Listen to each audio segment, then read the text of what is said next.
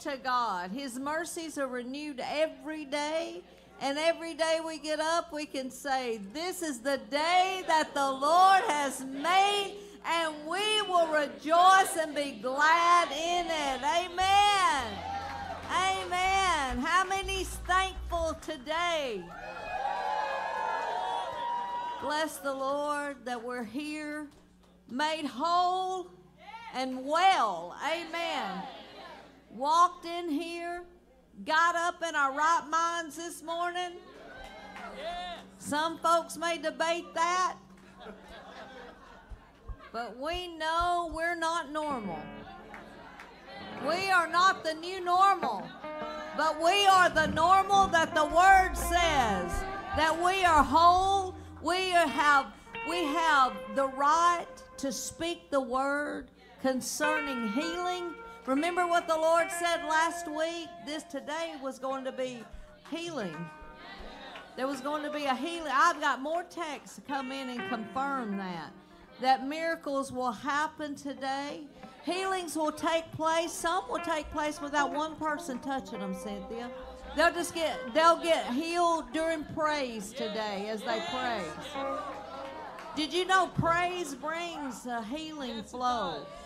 Because it stops the enemy from his assignment against you. Amen. Amen. So let's shout the name above all names today. Jesus!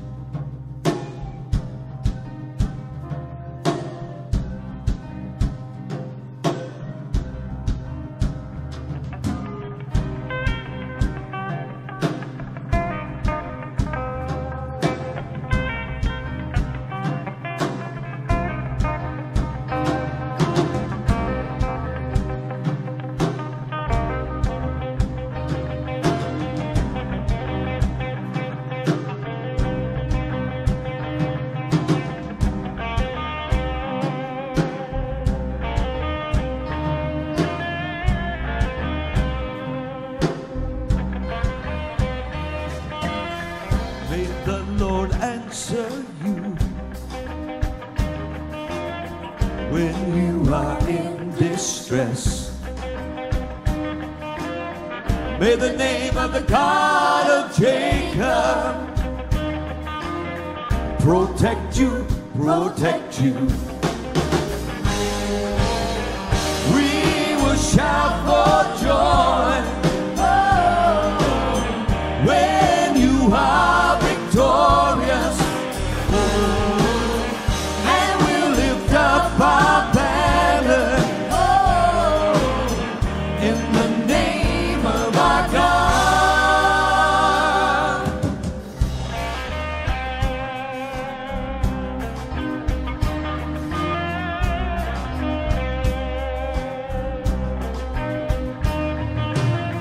May He send you help from the sanctuary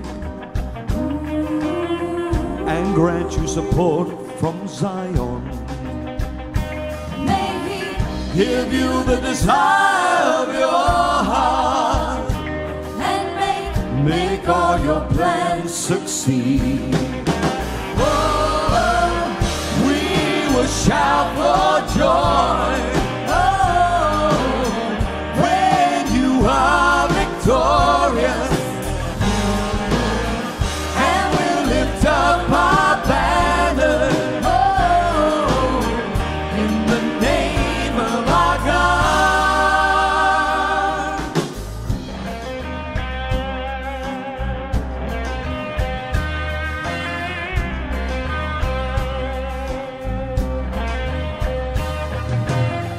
May He send you help from the sanctuary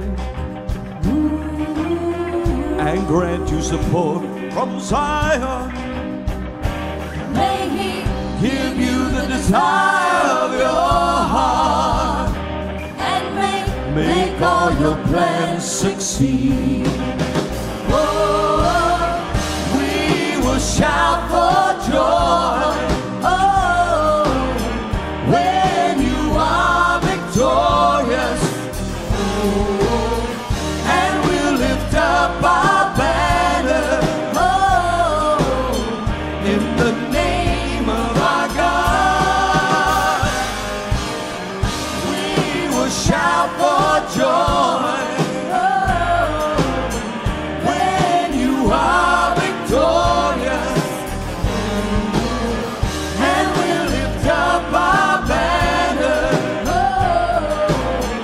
in the name of our God.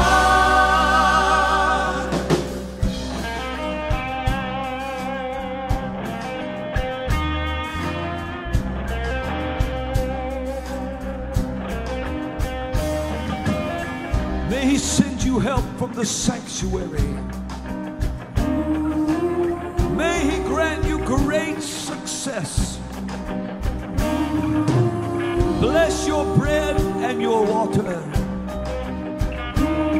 Drive sickness and disease far from you. May you know the blessing of the Lord that makes you rich, and He adds no sorrow to it. The blessing of the Lord on your house, on your basket, on your seed, on your sons and your daughters. And when you are victorious, we will shout for joy.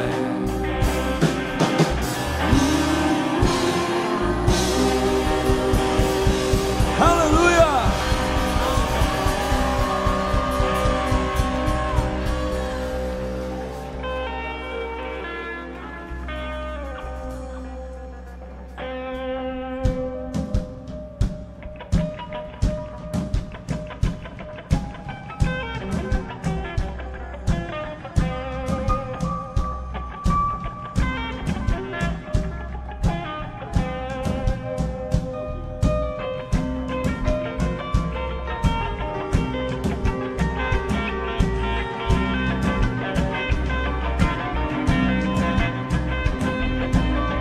There's a sound of joy in the air. The presence of the Lord is everywhere. Lift up your voices now and shout to Him. Your victory is near. Taking a trip around the world. Taking a trip around the world. Taking a trip around the world, dancing in the Holy Ghost. Taking a trip around the world. Taking a trip around the world. Taking a trip around the world, dancing in the Holy Ghost.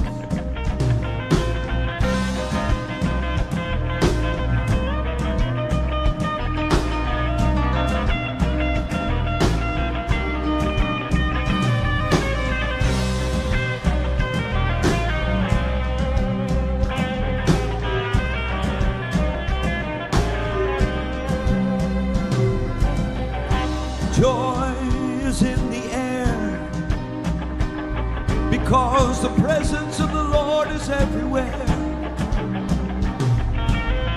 Lift up your hands and take advantage of the time, because the Lord is here to deliver you in this time. Oh yeah, all over the world. All over the world, all over the world. Come on, say it with us now. Taking a trip around the world. Taking a trip around the world. Taking a trip around the world, dancing in the Holy Ghost. Taking a trip around the world. Taking a trip around the world. Taking a trip around the world, dancing in the Holy Ghost.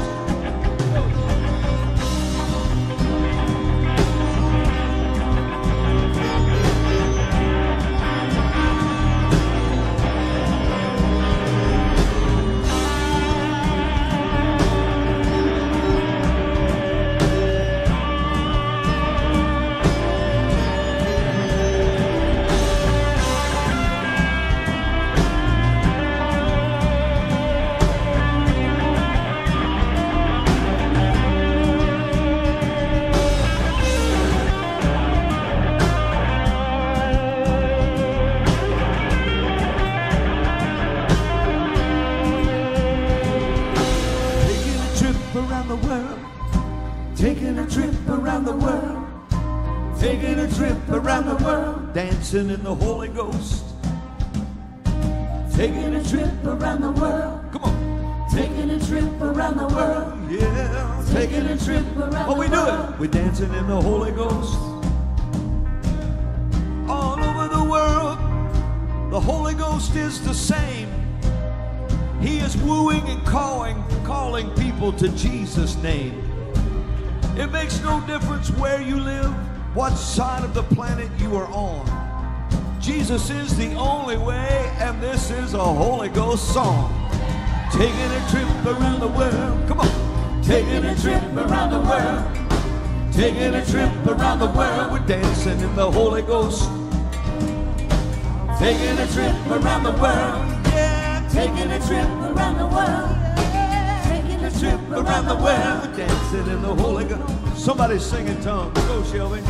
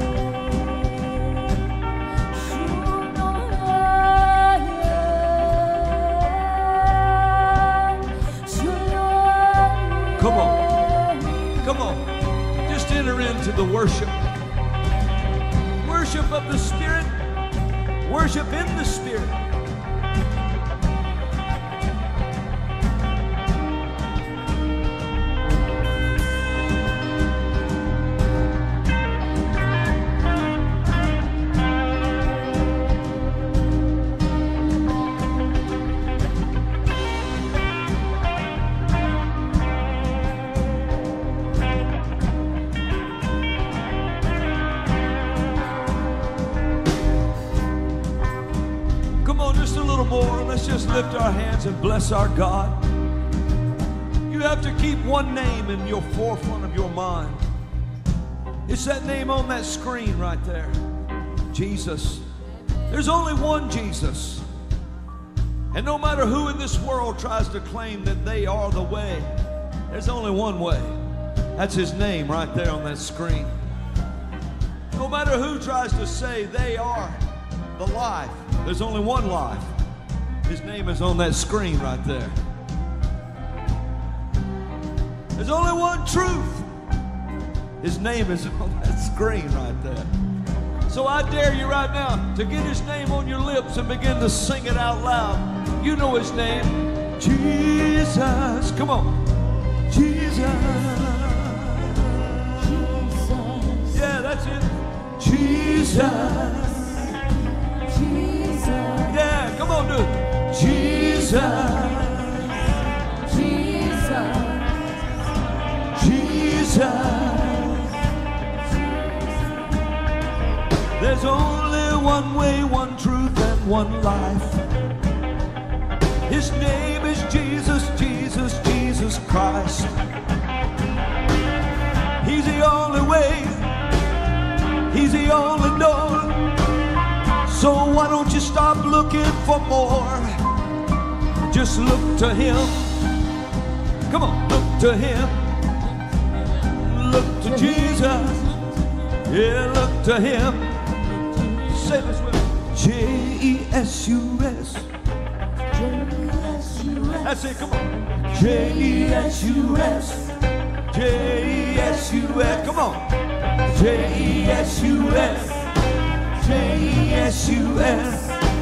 J-E-S-U-S. We're taking a trip around the world. Taking a trip around the world. Taking a trip around the world. We're dancing in the Holy Ghost. Taking a trip around the world. Taking a trip around the world. Taking a trip around the world. Dancing in the Holy Ghost. Go, Gino, come on.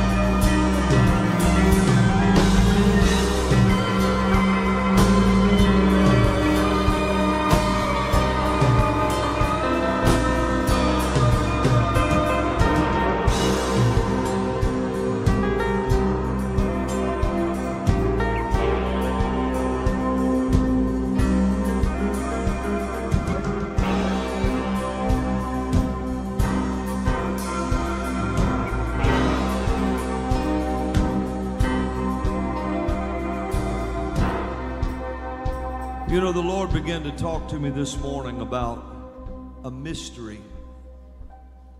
You know, the Bible talks about the mystery hidden in God. And the Apostle Paul pulled aside for 2 years or more to discover the mystery. And by revelation knowledge, he got that. He went to Sinai, he went to different places, but he stayed away and he went to the Lord. And things happened in Paul's life that was just amazing. The Apostle Paul, who wrote 2/3 of the New Testament, he experienced an experience with God that I don't know that anyone else ever has, besides just other than Jesus, who is God in the flesh. But the Apostle Paul discovered the mystery of Christ. Christ in you, the hope of glory. See, we have a mystery hidden within us. There's a mystery in you. And destiny is set out in front of you by God himself. See, God knows the plans he has for you. Plans to prosper you. Plans to give you an expected end and a future. He knows these plans he has for you. He has never been derailed on his thoughts. He knows the plans he has for you and I. You and I are trying, we worship and we enter the Word and we begin to study and we pray because he's wanting you to draw close to that mystery. See, it's a mystery. And it's something you seek and you look at. And you seek him and you get close to what he's planned for you. But destiny is set out like a big shining light out in front of you in your lifetime. And it's so bright that the devil can't look at it. He looks and he has to shield his eyes. He don't know exactly what that is, but he knows it's his demise. So what is the mystery hidden in us? It's your part of the mystery of God. It's your part of the revelation of God to bring to pass in the earth. That he wants to use you to bring that part of it to pass. And it may seem so minute to you. Say, what could God possibly do with me? You're going to be amazed one day when we all are in heaven. And you turn around and look. And there's somebody standing there. And the Lord is giving out rewards. And he says, call this person, this person, this person. They all come up. And then there's this giant trophy, tall as us, standing there. And the Lord tells this angel, take off back there about 28 miles and bring that person up here. And that angel has them back right there. And it's a famous somebody that you thought, well, yeah, I can see this. And then he tells that angel, go right over there about 38 miles that way and bring sister so-and-so up here. And that dear saint, that gray-haired saint, standing there, never had any recognition at all. And he looks over and he says, now, brother so-and-so, I want you to carry this trophy around for her. Because it was her prayer that why you did everything you did. She was the one who prayed everything you did into being. So you may think that your part of this mystery is just little, but it's huge. And you just don't know how huge. But God does. You're not going to have any idea one day when people approach you in heaven and say, you know, if it hadn't have been for you, I wouldn't be here. And you'll say, who are you? I'm the one that God woke you up at 3 in the morning one night to pray over. He woke you up early one morning about 3 to pray over. And I'm here because of that. So this mystery that's inside us, the Lord is wanting to put you in tune with that.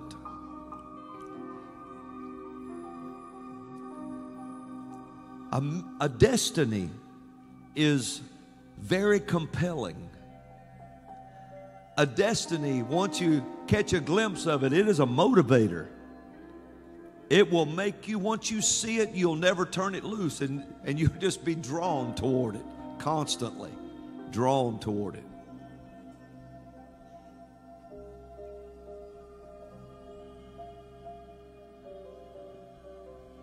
Hallelujah.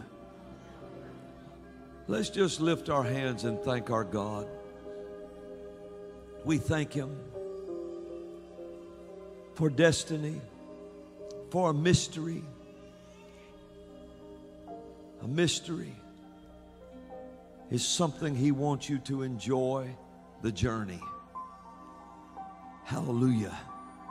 There's so much ahead of you in your future that He has planned for you and I. If you could see it, one glimpse of it today. And it don't include sickness, and it don't include disease, and it don't include punishment for anything like using these things in order to shape and turn your life. There's sickness and disease. If it could shape and turn your life, then Jesus wouldn't have had to bore that on the cross in order that you didn't have to have it. He would have never had to have taken that if that's what was going to be used to shape your life. I don't know where the church gets such ideas. And we say, well, and I've even seen paintings where somebody supposed to be the hands of God like this and sand pouring through it. And it says in the caption, nothing touches my life unless it's sifted through the hands of God. They're meaning sickness, disease, turmoil, whatever may come. It had to have come through his hands is what they're saying to you. But do you not know that if sickness touched the hand of God, it would not be sick anymore? How can it touch the hands of God and still exist? Here's a news flash. God is not sick. And he's never been sick. And Jesus bore our sickness and carried our pain so that you wouldn't have to. So you are not the sick today trying to get well. You are the healed, and the devil's trying to steal your health away from you. Does that make sense? Oh, yeah. He don't have a medicine cabinet. He don't. He provided the cure for everything at one time. You're not the sick trying to get well. You are the healed. And Satan's trying to make you sick. He's trying to steal your health from you. Listen at the words of the Lord in Jeremiah. I know the plans I have for you. Plans to prosper you and give you an expected end and a great future. And a future. And a future. And a future. And a great future. Won't you lift up your hands and say, I have a great future. God has planned it all for me. I choose to walk toward it. I choose to walk toward I choose to walk in it. I choose to walk in it. My future. My future. Hallelujah. All over the world, say it on the other side of those cameras. It is time that we get really animated about these things. Taking a trip around the world. Taking a trip around the world. Taking a trip around the world. Dancing in the Holy Ghost. Taking a trip around the world. Taking a trip around the world. Taking a trip around the world. Dancing in the Holy Ghost.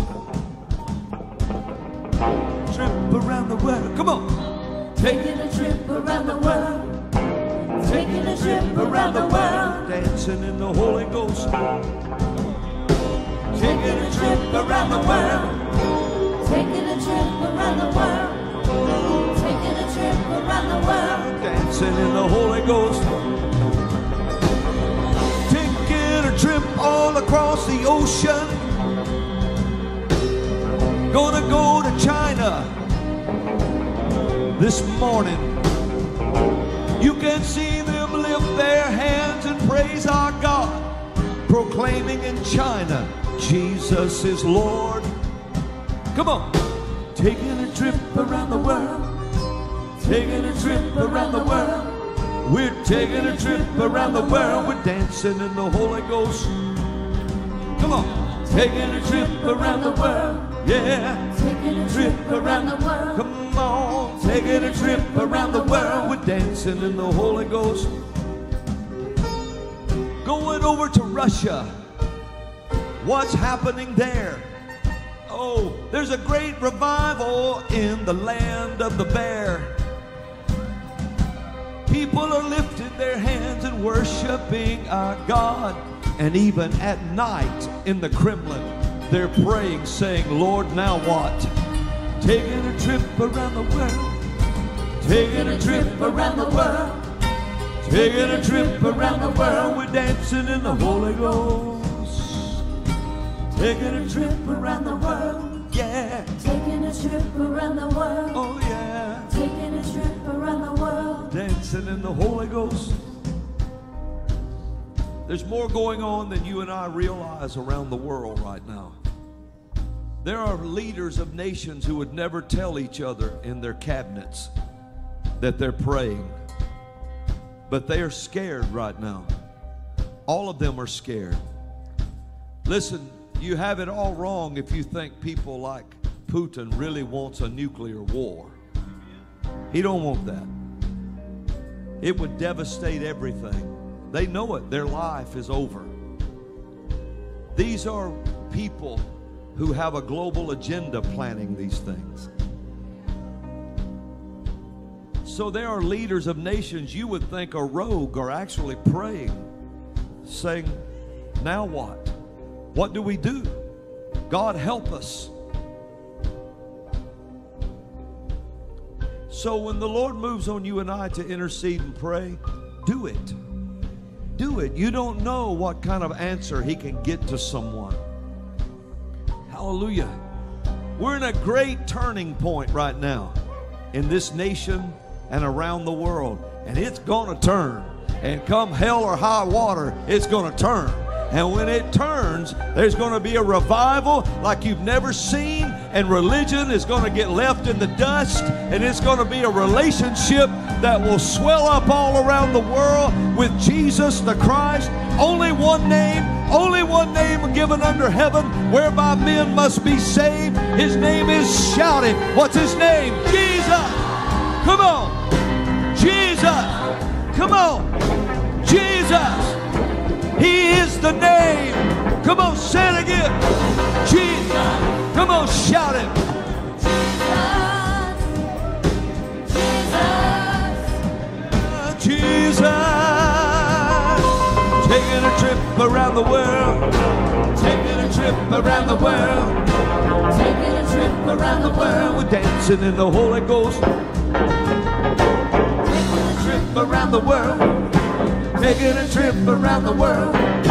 Taking a trip around the world. We're dancing in the Holy Ghost. Can you hear it?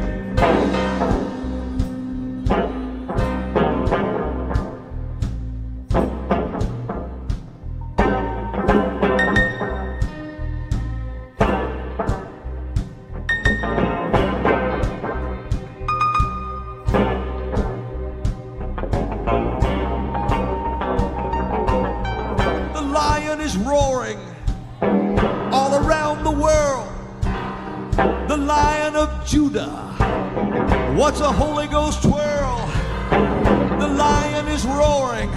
Let him come out of your mouth. The lion is roaring. Let the world hear you from the south. Come on. Taking a trip around the world. Taking a trip around the world. Taking a trip around the world. We're dancing in the Holy Ghost. Taking a trip around the world. Taking a trip around the world. Taking a trip around the world. We're dancing in the Holy Ghost. How many of you are excited to have entered into a prophetic time? Now see, today God is preparing people to be healed physically, spiritually, mentally. God is going to set people free today. Some of you right now during this music time, you're going to be set free. Some of you that experienced sexual abuse when you were just little, you're about to be set free right here in your soul and your thinking. Right now while this is going on. It makes no difference. God is going to deliver His people. He wants you free. You know that? So if you are hooked on drugs today, you can be free. You can just be absolutely set free where you're standing. You can be caught up in a homosexual lifestyle. And today, just like you snap your fingers, you're a new person. You're brand new, moving another direction. Some of you could be hating. You may hate so deep, and you may have had reason. But I'm going to tell you something. You can be set free just like that. God has come into the room and all around the world through those cameras to heal His people today. Some of you have reports from doctors that just ain't good, that you just don't know how in the world that prognosis could be reversed. But He is the reversal. His name is the reversal. Philippians 2:9, 10, and 11 is your word. Philippians 2:9, 10, and 11 is what you need to be heard. God God has given Jesus a name that is above every name, that at the name of Jesus everything in heaven and earth must bow, and things in hell must bow as well. Yeah, things in hell, it must bow as well.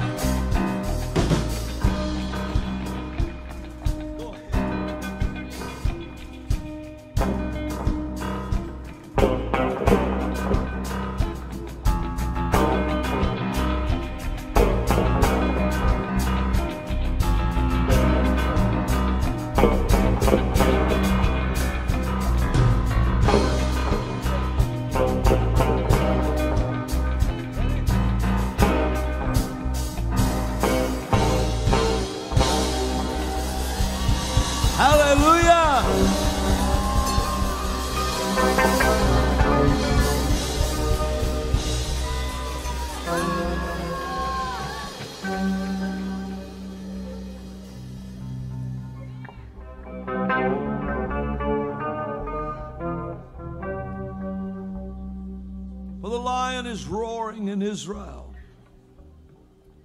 The lion is roaring, flushing out tunnels.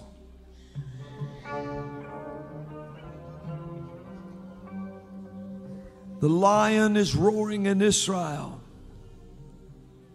The lion will roar from the top of Hermon all the way to the Dead Sea and all the land of Gaza and all the surrounding militaries. For you have bitten off more than you can chew when you came against the Lion of Israel. For one roar and one shake of my mane can upend every plan that you've made. So get ready to hear the roar. And dreams are being given like Gideon heard in the night. A loaf of bread rolling from a mountain sets the Midianites to flight. The loaf of bread represents my covenant, the covenant I made with Abraham, Isaac, and Jacob. The lion is roaring in Israel. The lion is roaring in Jacob. Hallelujah. For by the end of this one, Israel will realize that the blood-bought, the Christians, are their best friend. And it will be a wonderful opportunity, says the Lord, to share Mashiach with them again. For they are mine and the apple of my eye. And what you're witnessing is the weighing of nations and rogue kings that have gone awry. For I'm setting them in the scales. Every day they are being weighed. Nations from one end of the earth to the other. Listen close to what they have to say about Israel and what they're going to do and how they're going to treat my people in my land. For you say, why? Why is it that another nation can't be? It's because the dirt of Machpelah and the field is still inside you and me. And so the dust is in the balance in the buckets. Isaiah told you very plain, because the very dust of Machpelah is still there being weighed. The land of portals, the land of fire, and the land where the lion roars. It is also the land where Mashiach, Messiah, Jesus, defeated the liar. It is the city of the great King, Jerusalem. And therefore it is desired. But no one will win in the end against Israel, no matter how many mercenaries they hire. For I have bent my arm and flexed my arm in the Mideast sand. So when you pray, give a shout of victory out for Israel, my land. Hallelujah!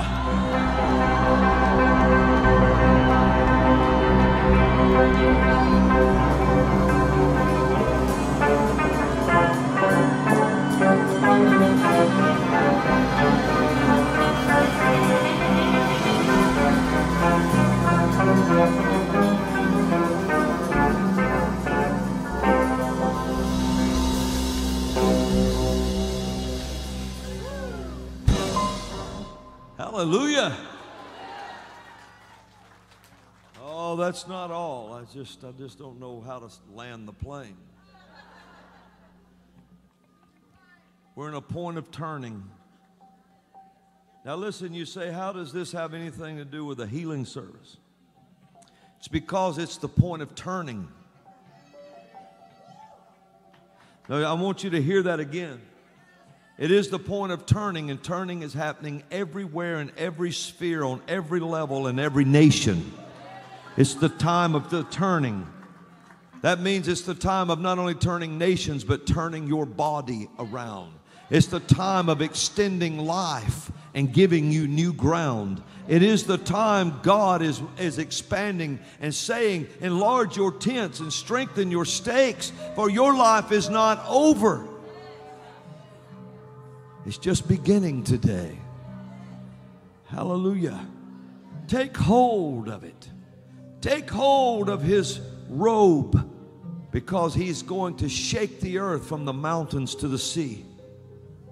And whatever's not holding on will be shaken off in the dust, you see. So take hold, and take hold strong. Stretch out your stakes, lengthen your stakes. Let God give you more in this time.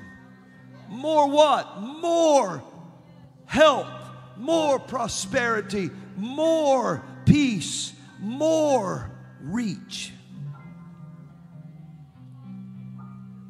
And more of Him He's offering us as He passes by. I'm in the Spirit right now, in a place where I speak in rhyme. It's in a place I don't plan. It just happens from time to time. And it's a place where God puts things in harmony, and people's lives are blessed again and again and again.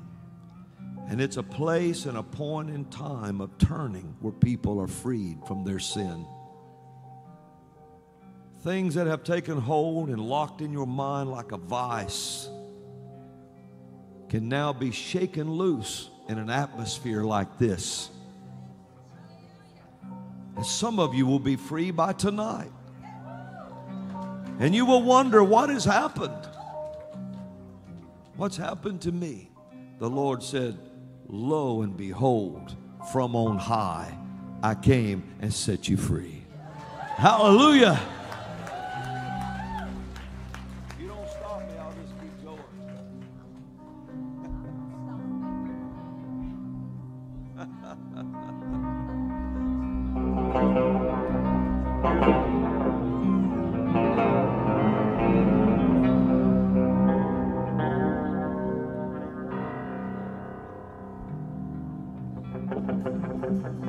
Yeah, just a little bit. Come on.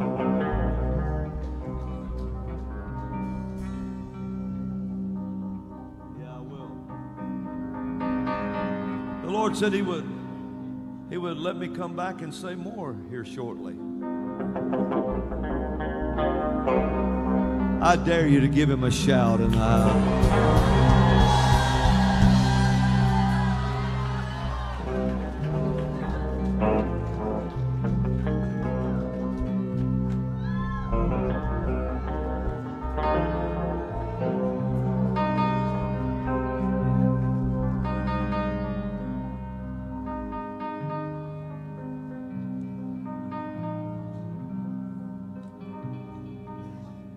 Hallelujah. Pulling out my brother Timothy. Hallelujah. Did you hear that, Christa? You were praying in tongues just for a moment in the Spirit. Did you hear yourself? No. You did. Praise God. I've never seen that happen, that I know of. You were speaking between two worlds. Your spirit was talking while your English was talking. Wow. I'll tell you, this is a morning, this is a time, it's a time that I believe you can transcend and reach both worlds where you are. Don't shy away from the supernatural. The very air you breathe is supernatural. The very way your bones were formed in the womb is supernatural. Solomon said, how does the bones grow inside a womb? David talked about things like that, and Solomon talked, they can't fathom how it happens. It's supernatural. Your hair is supernatural. How does it grow? How does it, what happens? What changes the color of it? What happens? How does fingernails grow? How do you have a thought?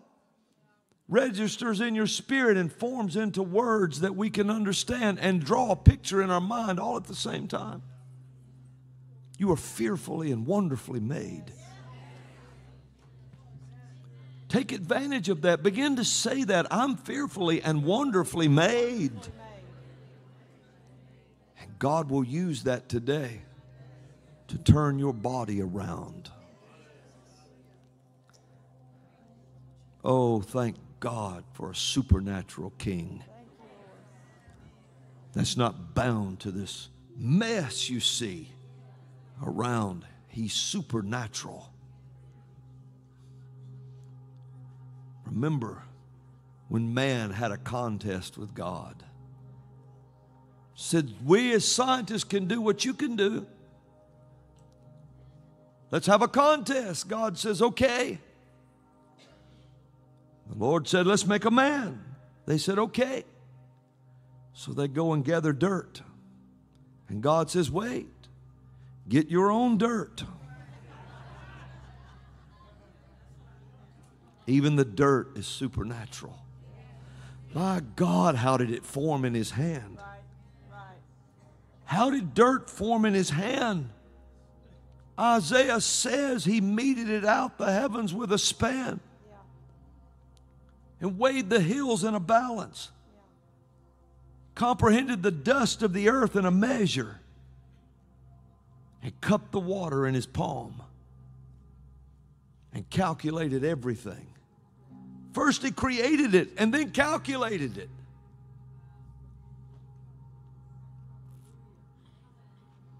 And then gave you dominion over it. That made him smile more than anything else to see you have that kind of authority.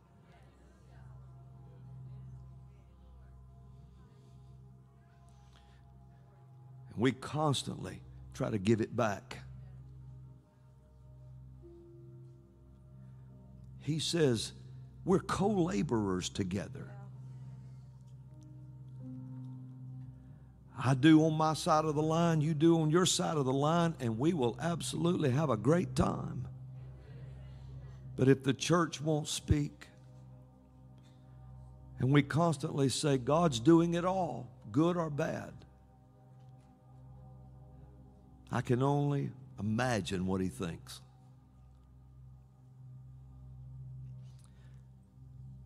He's supernatural.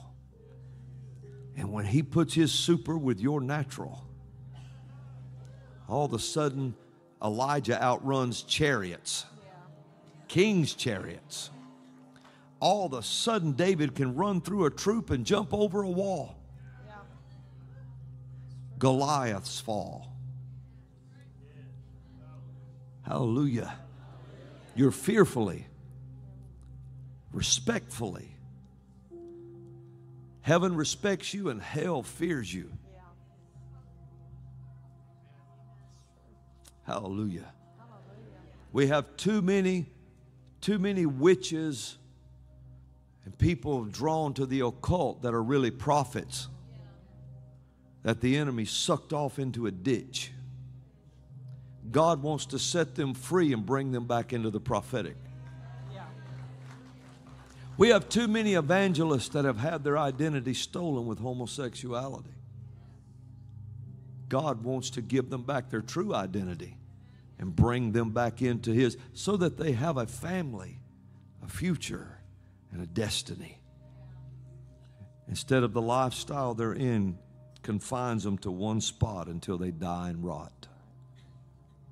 No growth, no life. So today is a day of turnaround.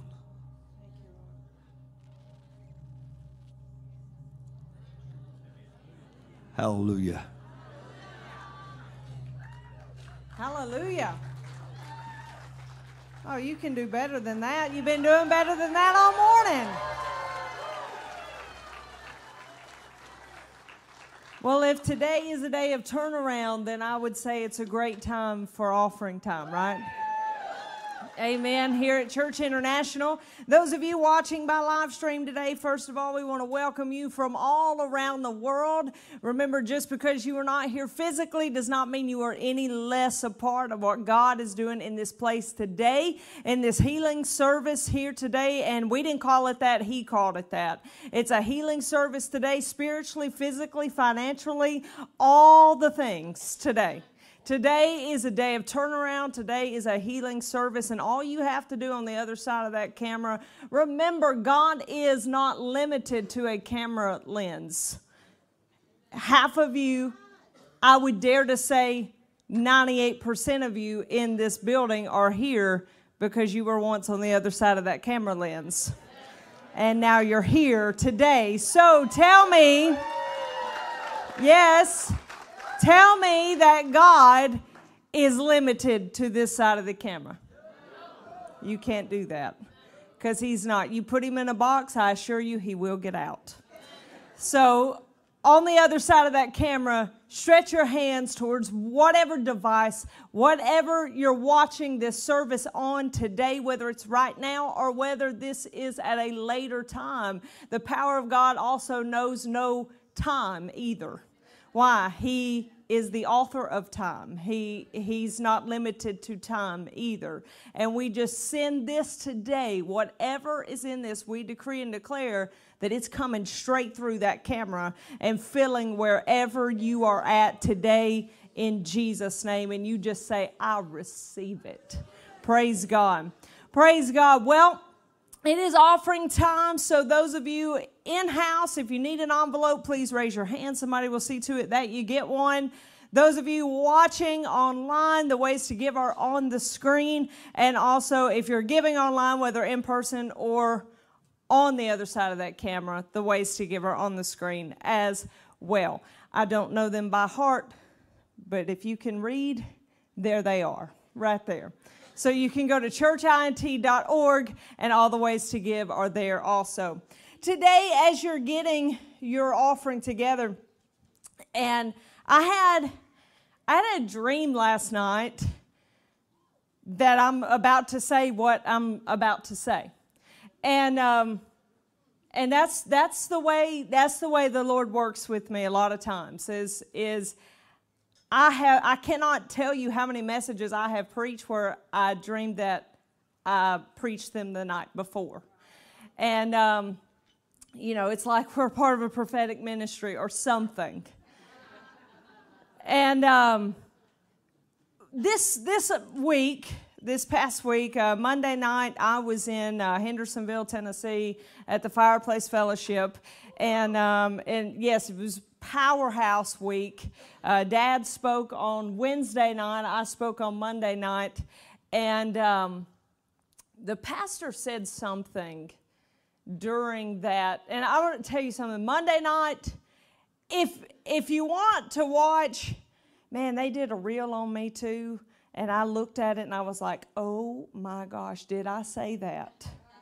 It was one of those things where you were like, okay, well, if I was not considered controversial before, I am now.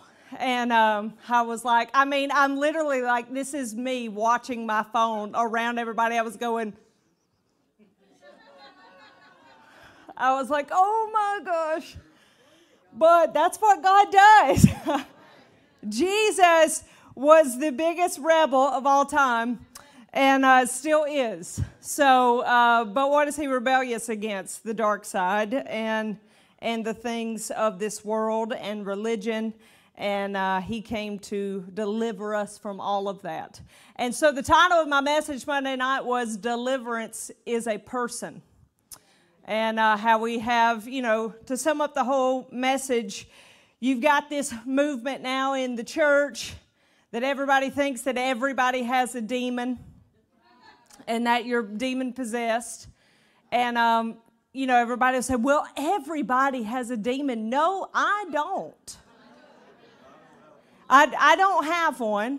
Never have had one that I know of. And, you know, I've heard people say before, you know, it's just like, well, they're dealing with this devil, or they're dealing with that. Well, you may be fighting that particular devil. You may come up to a battle with that particular devil, but that don't mean you own that devil. Because if you are a spirit-filled, blood-bought believer, you are not a duplex. You're not. Can you be oppressed by the devil? Yes. Yes, you can. But possession is a whole different thing. So people think that you are not delivered from something unless you're climbing the walls backwards and all this kind of stuff. Go ahead. You know, we'll stand there and hold the mic. You know, Brother Hagin used to say this. Don't you love Brother Hagin? Yes. Yes, I do. I mean, my goodness. But Brother Hagin used to say this. They would ask him, can Christians have a devil? Can Christians have a demon? He said, Christians can have anything they want. He said, some of them take them to church and pet them all day. Now you see how they can have them? Yeah, yeah. They can have anything they want. Yeah. They can carry that. A lot of them, you'd be surprised. People, they come in and sit on the front row with them.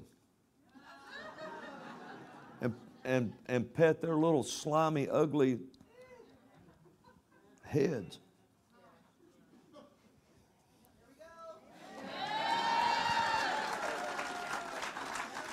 I don't do demons. And No. I'm going to tell you something. A spirit keep manifesting in front of me long enough, and I'll deal with it when the Lord says, now, deal with that. There's one followed Paul around for, 3 days? Mm-hmm. And finally, Paul was grieved. Yeah. He didn't move till the Spirit of God said something. Then he turned around and said, come out of her. Well, her days of that was over. Praise God. So if you keep doing that, the day will come. It'll come. Robin used to say somebody in your choir is going to start spitting green ice one of these days. Religion is a safe haven for demons. Right. It's a safe haven because it operates in the power of what looks good but has no power in it. Yeah. It can paint itself like lipstick on a pig. You'd be surprised how many demons sit around with their lips painted up. And religion took the time that morning to put their makeup on them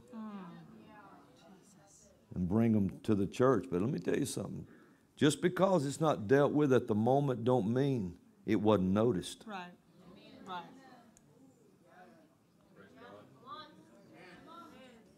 Don't mean it wasn't noticed. It just means grace has been extended to you. Get it together. And if you want free, you can be free of that. It's true. But you can't take over a service. Because once that starts, it's over. Hallelujah. Well, We don't do demons. No, I don't. I need to get a bunch of these from Kat and put them out there or something for let's do everybody. it. Let's do it. Hallelujah. We'll make our own reel out of that. See where I get it from? So anyways, then the Lord took me when I was asking him, and this is kind of not what my message is about, but at the same time it kind of is, because today is a day of turnaround, and it's a day of healing and deliverance. Healing is also deliverance. And so deliverance is a wide range of things. It's a wide range of things. It touches many different aspects of your life. But when I asked the Lord, I said, Lord, what is deliverance? My friends in the back, will you put up Luke 4:18 on the screen for me real quick? And when I asked the Lord, I said, Lord, what is deliverance? I was like, if you could sum up deliverance for me, what would it be? Luke 4:18. The Spirit of the Lord is upon me, because he hath anointed me to preach the gospel to the poor. Well, what's the gospel to the poor? Well, you don't have to be poor anymore.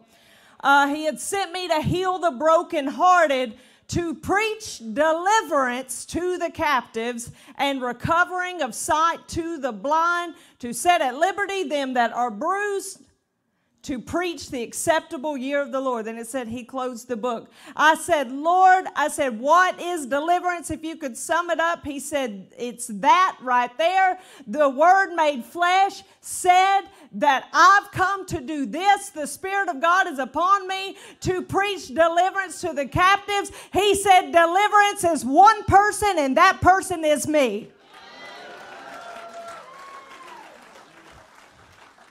And whatever he touches gets delivered. So today you need deliverance from poverty. Well, then let him touch it. Let him touch it.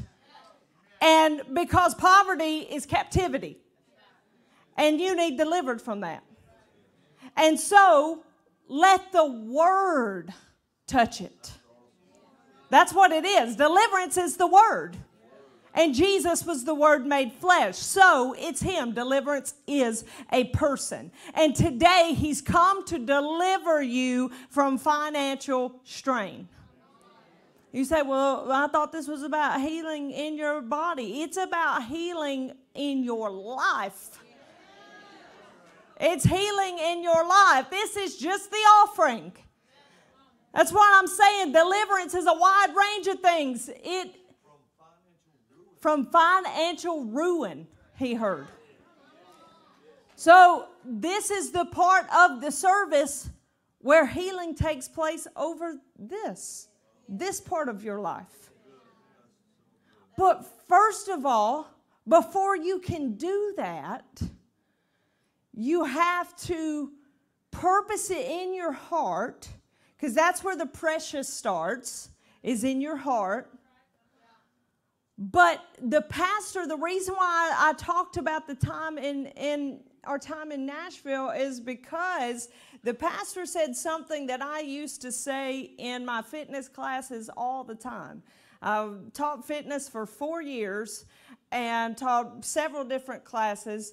And I used to tell my participants, now you're talking, now Kayla knows, she used to be a fitness instructor too. How we never ran into each other, I will never know, but for such a time as this.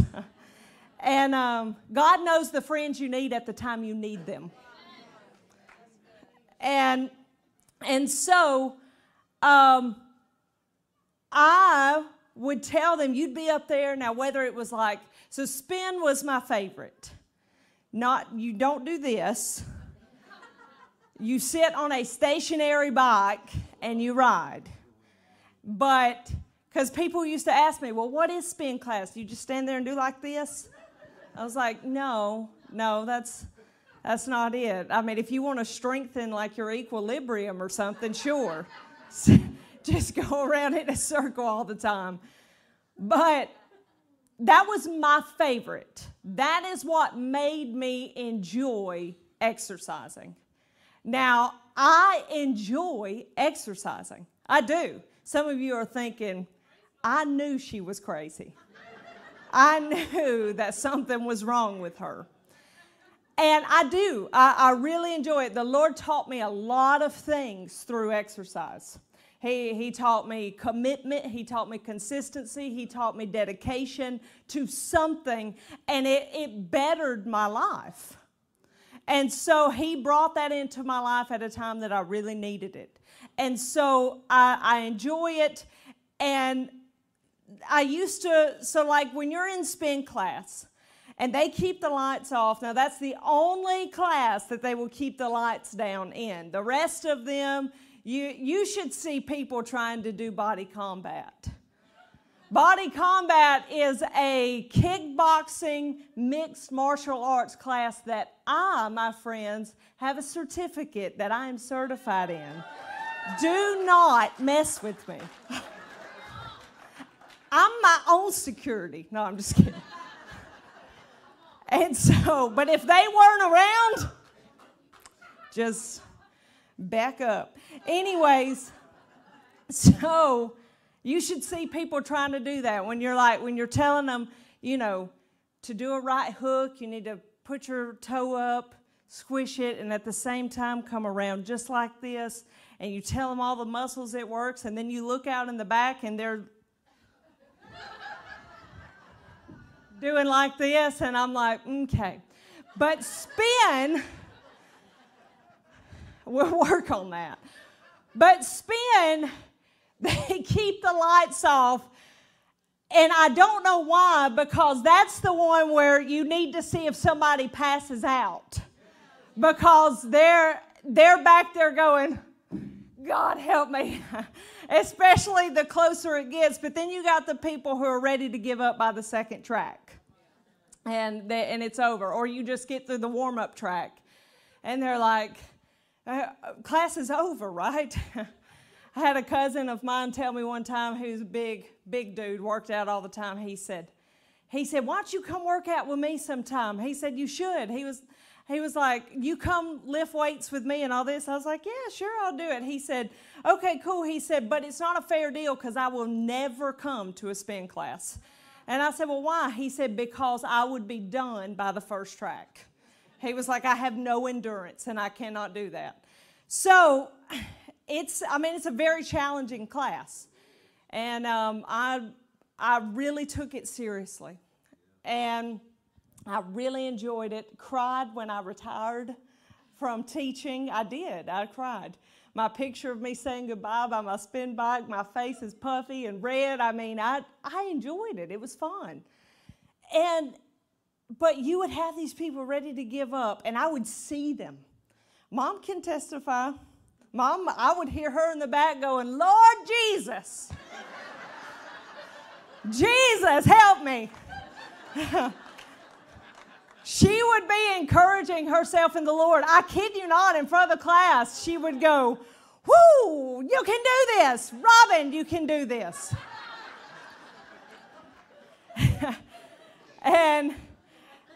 And anytime Dad ever came, me and him would be like playing air, like I'd be up there playing air drums on the bike, and I'd look in the back and Dad would go. And this is what we're doing. And it was a good time. It was a great time in my life. And so, but you got them people in there. So I would see them, and they're really struggling. And on the back wall, they repainted it.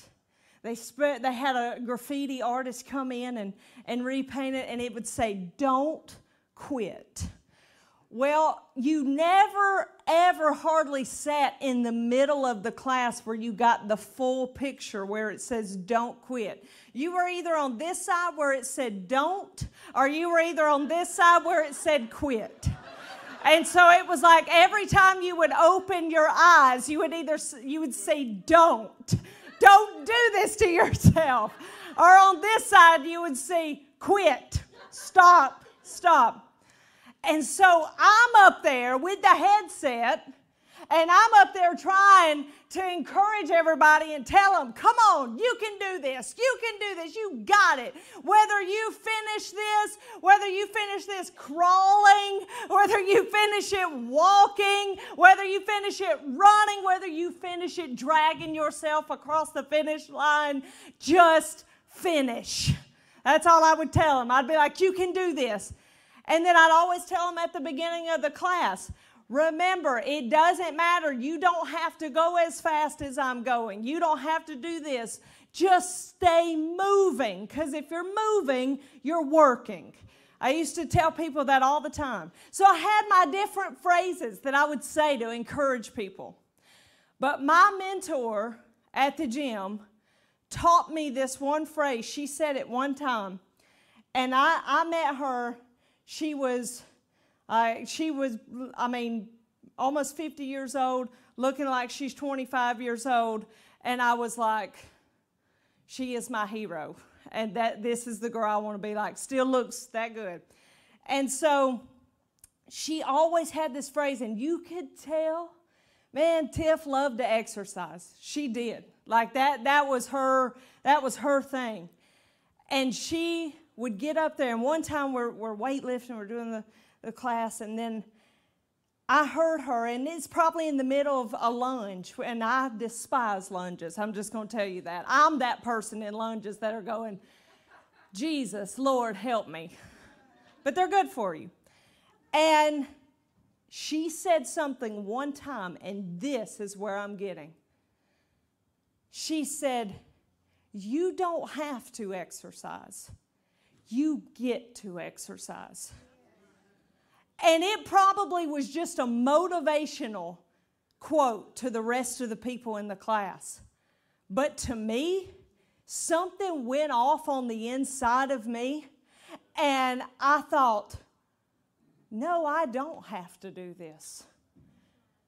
But there's somebody this morning laying in a bed somewhere that they can't hardly move their legs, and they can't hardly move their arms, and they have trouble breathing. And here I am complaining about doing a lunge, and they would give anything to be able to walk. And I'm sitting there, and I said, no, Lord, I don't have to do this. I get to do this. Thank you that I get to be able to exercise. And that is where I just fell in love with exercising, because the Lord showed me that. It went off in me. And He showed me the same thing about the offering, about tithing, and about giving your seed. He showed me the exact same thing. And the reason why I brought it back to my remembrance was the pastor said that when I was sitting on the front row Monday night. She said, we don't have to give, we get to give. And it went back off in me, and I thought, no, I don't have to. I don't have to give a dime. I don't have to do anything. But Lord, I get the opportunity because you blessed my life. You died for me. You absorbed the curse into your being. And because you did that for me, you released me and delivered me from poverty and gave me the opportunity just to get to give.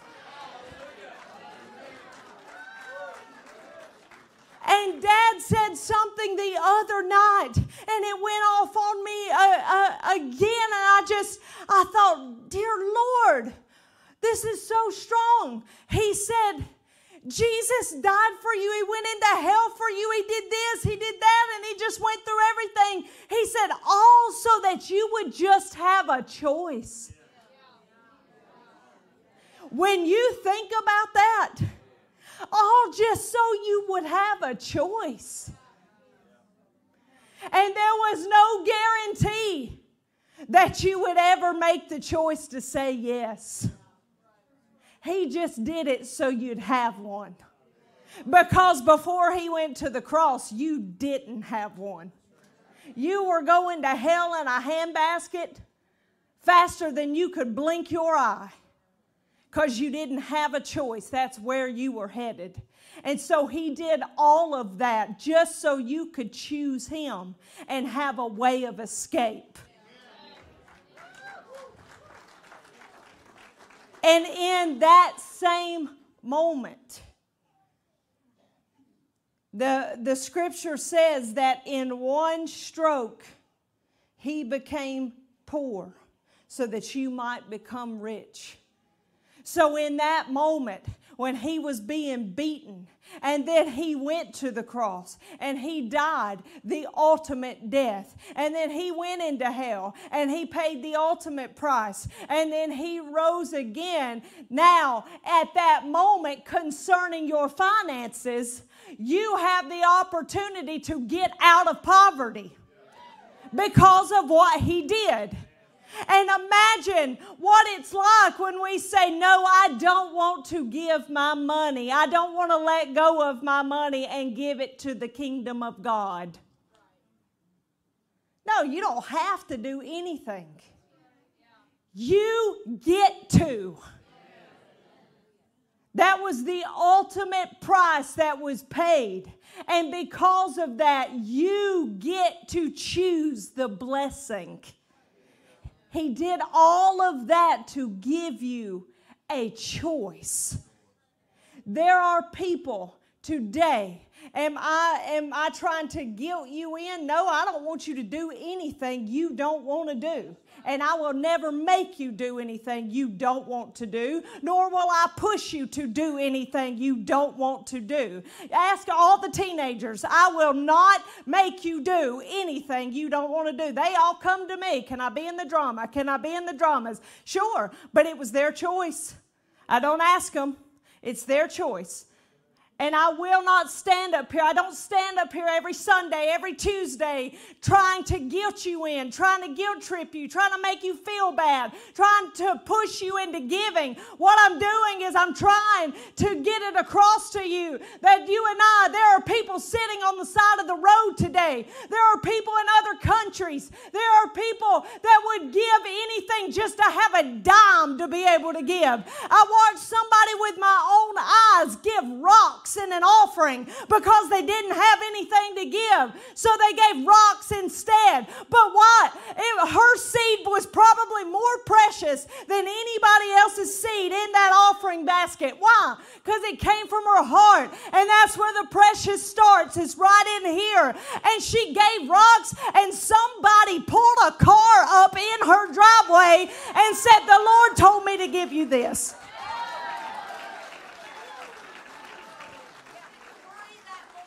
At 3 a.m. that morning.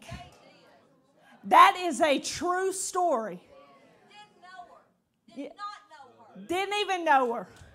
The preach is coming on the pastor. By the time I give her this mic, it's on. Buckle up. So I want you to know today that sitting in your seat, watching on the other side of that camera, using your phone, whatever, when you go to give today, you don't have to. But you should raise your hands and thank God that you get to. That you actually got something to give, that you actually are even here this morning. And if you don't have anything to give, just get an envelope and write your name on it and act like it's your seed. Why? Because you're calling things that are not. Finish it. You do know the Bible. That's a faith statement and a faith act. And when everybody goes to raise up their hands and you don't have anything, raise your hands up with everybody else and say, "Lord, nobody else knows why I'm doing this, but you do. And so this is my act of faith. And I'm believing that you're going to fill these hands and that I'm going to get to participate in offering time." But you know what? It don't take just money. It takes your heart. It's all about about your heart. So whether you ain't got nothing or whether you got everything, it's still about your heart. And when you raise your hands this morning, the Lord is looking at your heart. Thank God He looks at our heart and nothing else. And He will look at it and He will say, I see that. I see that. I see that. I see that. And you never know. At 3 a.m. in the morning, you could get a knock on your door saying, I just can't go to sleep because the Lord will not let me sleep. I've got to give you this car. I've got to pay your house payment. I've got to buy your children Christmas. I don't know what else to do because the Lord won't let me sleep. And that, my friends, can happen to you. Praise God. Stand up on your feet. You know, this is a week of Thanksgiving. So we should be thankful that we get to give. We get to participate in this. I remember a time where I was the faith statement. I was the poster child of faith statement. Raising my hands going, Lord, I thank you for $10. Thank you for $10. Why? Because it would have put gas in my car to get back home. When you're on empty and you have no idea and you've just used the last of your console change. And so you're looking. And I know a lot of you have testimony after testimony after testimony. But guess what? We're all still here today. Praise God. That's the biggest testimony of all. Hallelujah. So I want you to hold up whatever represents your seed today. Whether it's your phone, whether it's your wallet, whether it's your purse, whether it's your hands. It don't matter because God's looking right here. Luke 6:38 says, give and it shall be given unto you. Good measure, pressed down, shaken together, and running over shall men give unto your bosom. For with the same measure that you meet withal, it shall be measured to you again. You say, I believe it. I receive it. I call it done in Jesus' name. Now Malachi 3:10 for the tither. See, my flashlight just turned on that one.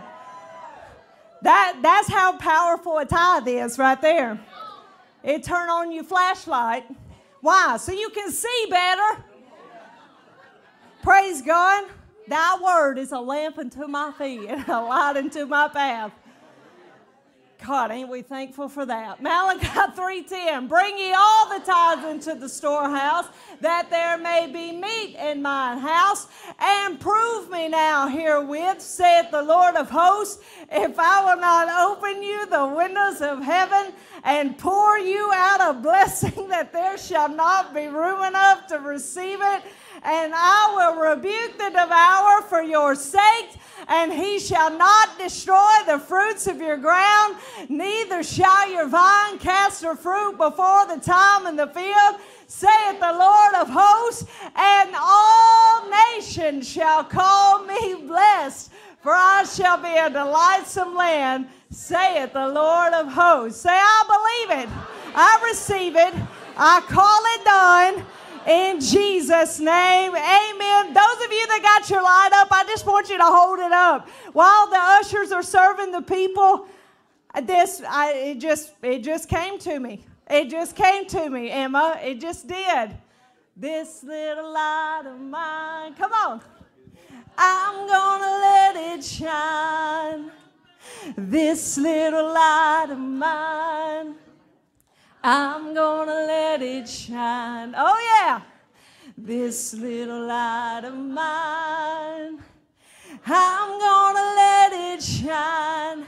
Let it shine. Let it shine. Let it shine. One more time. We're hide it under a bushel. Hide it under a bushel. I'm gonna let it shine. Hide it under a bushel. I'm gonna let it shine. Hide it under a bushel. I'm gonna let it shine.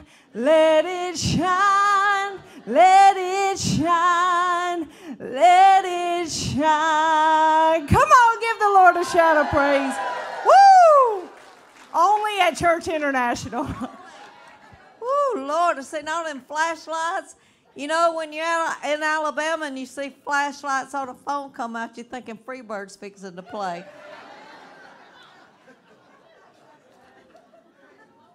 Little southern humor there. All right. I'm telling, that's what you got to do with your healing too. You got to let it shine.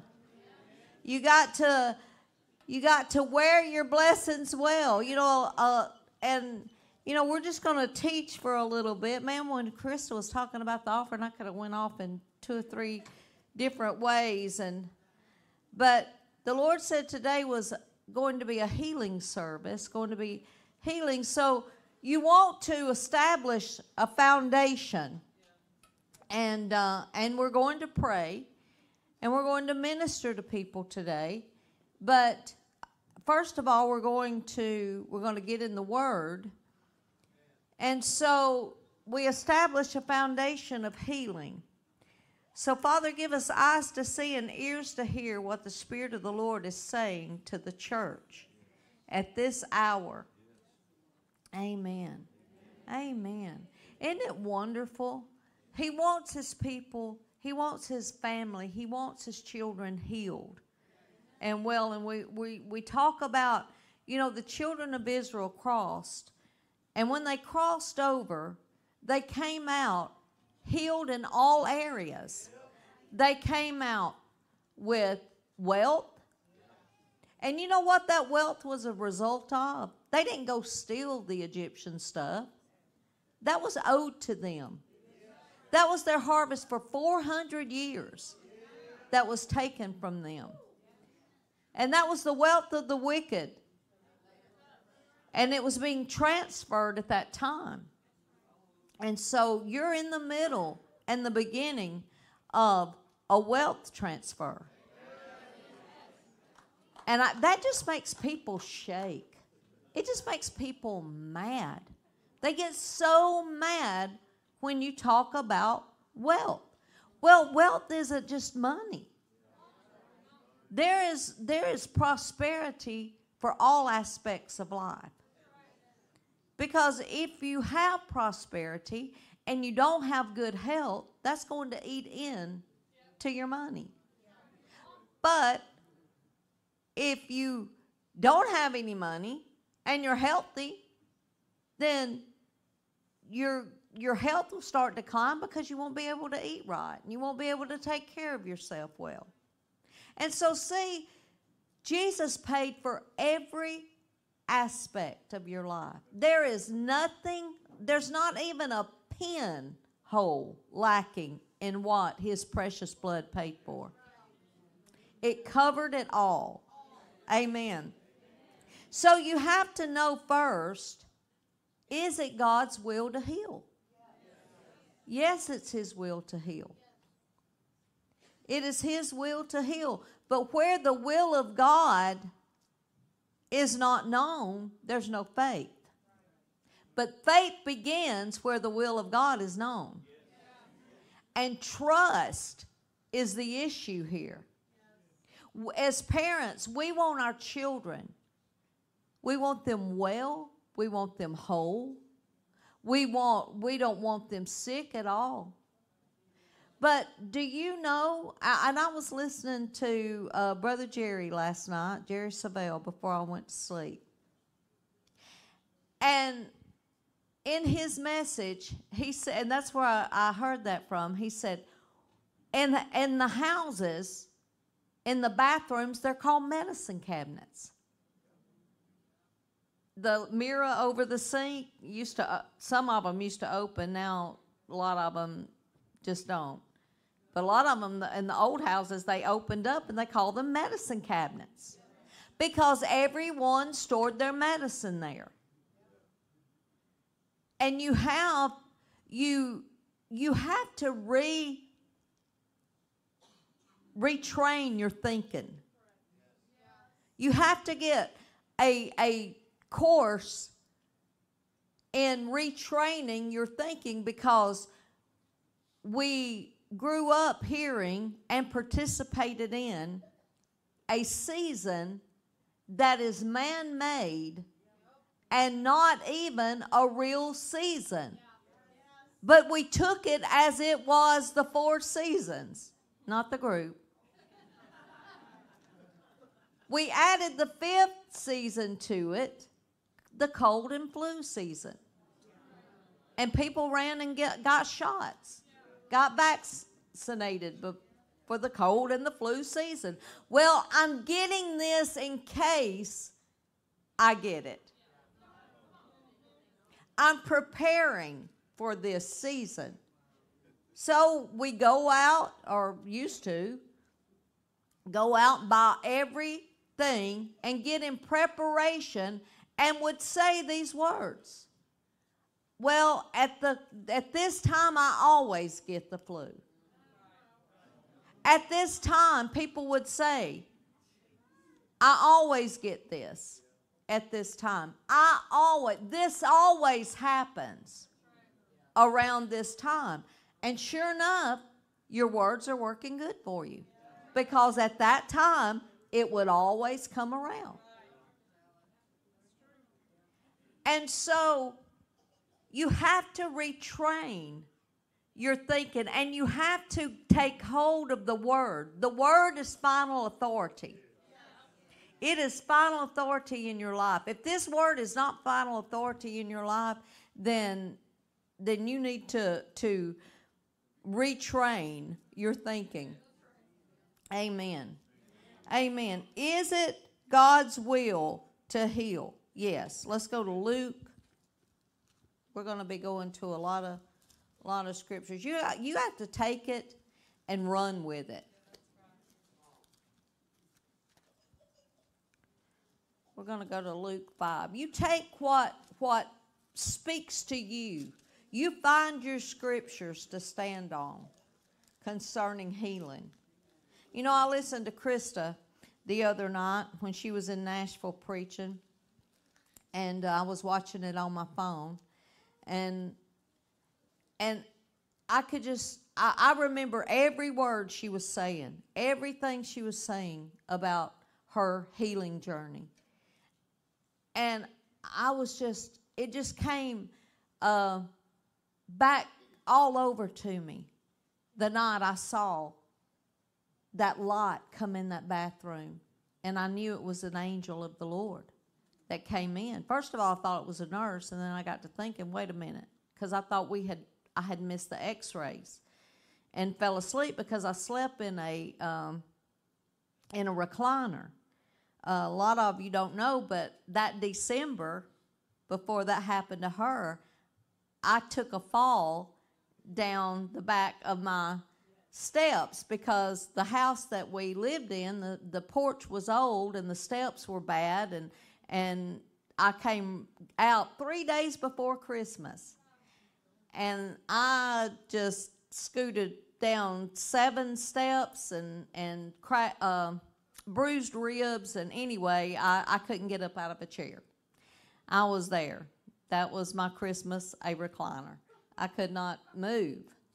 And I had my ribs bandaged, and so then I went from there, from December, to staying at the hospital with Christa, so I couldn't lay down on a couch because I was still having problems breathing, so I'd sleep in a recliner. And my eyes were glued to the bathroom there. I could see it. Well, I had cut the light off. I'm one of those persons, I want the room dark. I don't want a light shining. And now I was laying there last night, and I was looking at all the lights, the Christmas tree, the lights outside, and I thought, this ain't working well for me. And it's beautiful, and I thought, I'm seeing every light in here. But I thought they said, we're going to come and take one more x-ray. And they came in, and I thought they came in, and I had missed it. And it was I saw this really bright light up under the bathroom door, and I thought, well, that's strange. And they were still in there, and I thought, well, they've never just come in and used her bathroom and stayed in there. And then I said, I missed it. And Christa said, what? I said, they came and took the x-ray. I thought I fell asleep. And she said, no. And that x-ray was going to determine whether or not she was going to get to go home or not. Or they were going to let her go home. And we had prayed that the x-ray would show that there was no air, you know, in the lung, and that everything was good and we could leave. And so I looked and I said, Christa, I said, and she thought about it at the same time, because it had been said this was being a prison to her and in her mind, and we had to get her out of there. And the Lord spoke and said, he said, when they had prayed, when Peter and John was in jail and the angel came and let them out. Excuse me? Yes, Peter. And I'm thinking of the lame. I got a lot of healing scriptures in my head right now. I'm thinking of when Peter and John came to the lame man. And Peter was in jail, and the angel let him out. I said, that's the angel that had came. You say, well, it took a while. You see, a lot of times healing is not, it is just that. It is a healing process. A lot of people get discouraged if they don't. There is miracles. There is, and I've saw them. I've saw them. But sometimes you can get so used to being in the supernatural and seeing the supernatural that it gets to being that you think, well, when a symptom comes on you or a diagnosis is given to you, that it just doesn't happen to you, the healing, and because you've gotten used to it. See, if I was everybody's buddy and just shopping buddy, and you just, and buddy, you know, and you just thought you could just come in and just jump up on my desk and we just buddy friends and everything, you would become so familiar with me that there would be no respect, or there would be no reverence or honor put on the anointing as a pastor. And you think, well, how come you can tell me this? Because you're just my buddy friend. So you can get in the supernatural and go to every healing meeting. You know, I was sitting in Miracles on the Mountain. Our whole family was at KCM the night the lady jumped up and played the piano and was healed. That at Billy Burke's ministry, that he was ministering on Miracles on the Mountain. That was a miracle. That woman was dying. She was dying. They took her out of bed and brought her so many miles, hours, I think it was, a part of Texas. You can live, listen, you can go for days in Texas. So you've got to become familiar with the word, and just not seeing things take place, because you might not can get to a healing meeting, but you've always got the word. Amen. So the word is final authority. Final authority. Amen. So Luke 5, and we're going to go to verse 12. And it came to pass when he was in a certain city, so this is not a parable, it was a certain city. Behold, a man full of leprosy, who seeing Jesus fell on his face and besought him, saying, Lord, if thou wilt, thou canst make me clean. And he put forth his hand and touched him, saying, I'll think about it. You're too sick for this. I'm going to let my disciples handle this. Let's take your temperature at the door before you come in. He didn't say any of this. He said, I will be thou clean. One translation says, I love this. He said, will you make me clean? And Jesus said, of course I will. Well, sure I will. How precious is that? He didn't run from that. I've laid my hands on MRSA before. An open sore. Because it rose up in me. And see, this is what has to happen. I have to see and have so much compassion to see you healed and well. And the love of God that is in me wells up inside of me to the point I can't stand to see you leave the same way that you walked in here.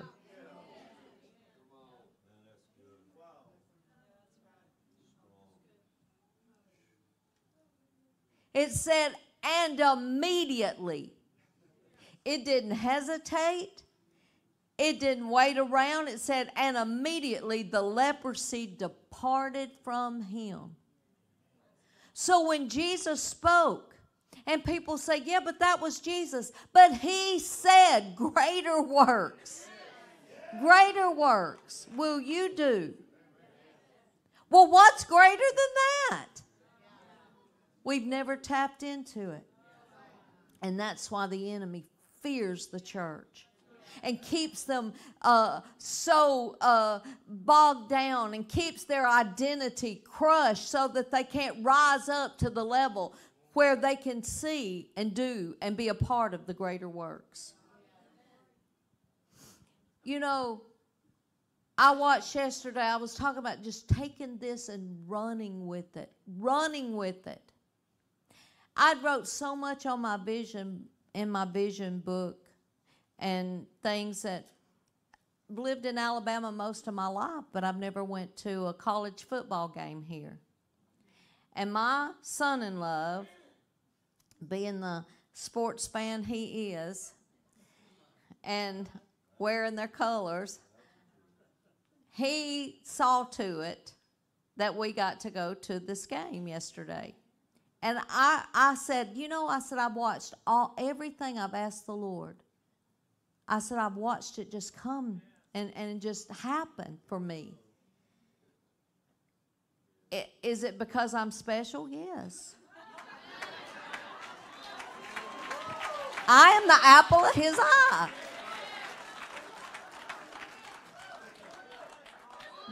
You are too. You are just as special. No, I'm kidding, but I'm not. And I had forgotten I had asked that. And that was a big deal for me. And so, I got the experience, and he's seen to it that I got the experience. We went in these box seats, and you could get up and go in and just eat all day till they put it up or they ran out. And it was just awesome. And I said, my goodness, this is really good. And so we're sitting there and we're watching them play and all. I mean, I just see them just right here. And one young man got the ball, and I don't think anybody's seen him get that ball. I did, because, he was just right, like maybe to Sarah from me, and I watched him get it. And I had my shaker. I was representing, had the sweatshirt on. And I jumped up and I said, run, boy. And he took off. And he ran that whole field. And nobody stopped him until he got to the other side and made a touchdown. Now, I don't know all the rules, and I don't know what's going on, but I do know when he made the touchdown. But I seen him with that ball, and he turned, and it was like he looked at me. Maddie said, I didn't see him with it. But he turned, and he had that ball, and he looked at me, and I said, run, boy. And it was like, yes, ma'am. And he took off. I thought, get after it. And boy, he took off. And he made a touchdown. Well, that's what you got to do with the word. When you get the word that by his stripes you're healed, the Holy Spirit's saying, run.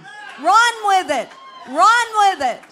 Until you make that touchdown, that healing is yours. And it comes and it manifests in your body. Bless the Lord.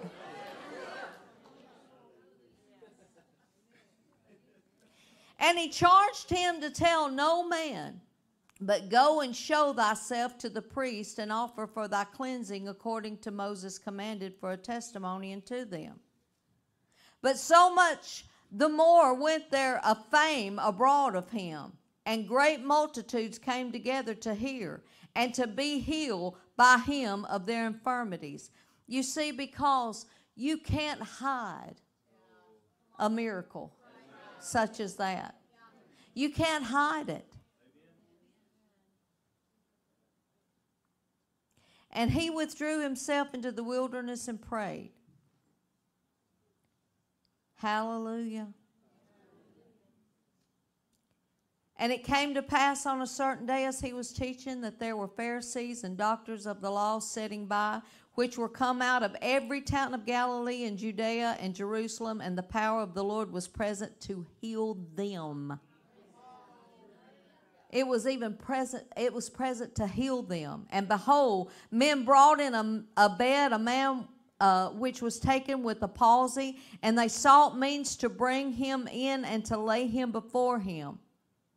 And when they could not find what way they might bring him in because of the multitude, they went upon the housetop, and they let him in down through the tiling, which with his couch, into the midst before Jesus. And when he saw their faith, he said unto them, Man, thy sins are forgiven thee.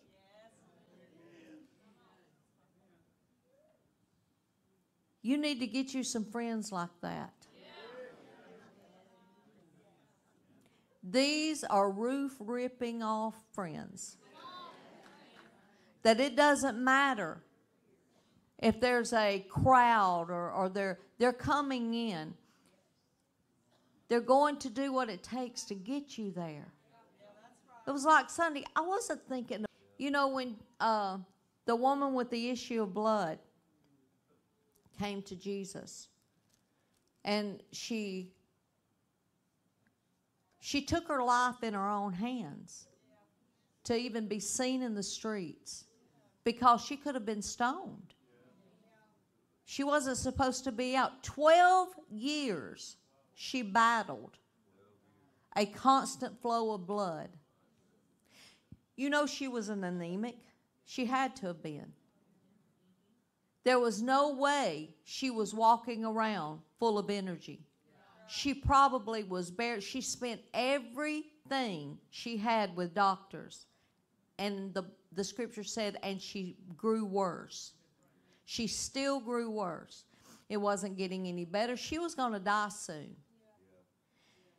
And she heard Jesus was passing by. And she thought, it's now or never. I'm going to die either way. I might as well die trying. So she heard of all of the healings. And she took her life in her own hands and went out in that street that day and had one person saw her and tried to, and the master couldn't have gotten to her. But he did. And she did. She had enough faith. She said, if I could just touch the hem of his garment, just the hem, then I'll be whole and I'll just go on my way. She wasn't trying to give her testimony. She wasn't trying to make a big deal of it, because she knew she didn't need to be out in the public anyway. So she probably just crawled her way, fought her way,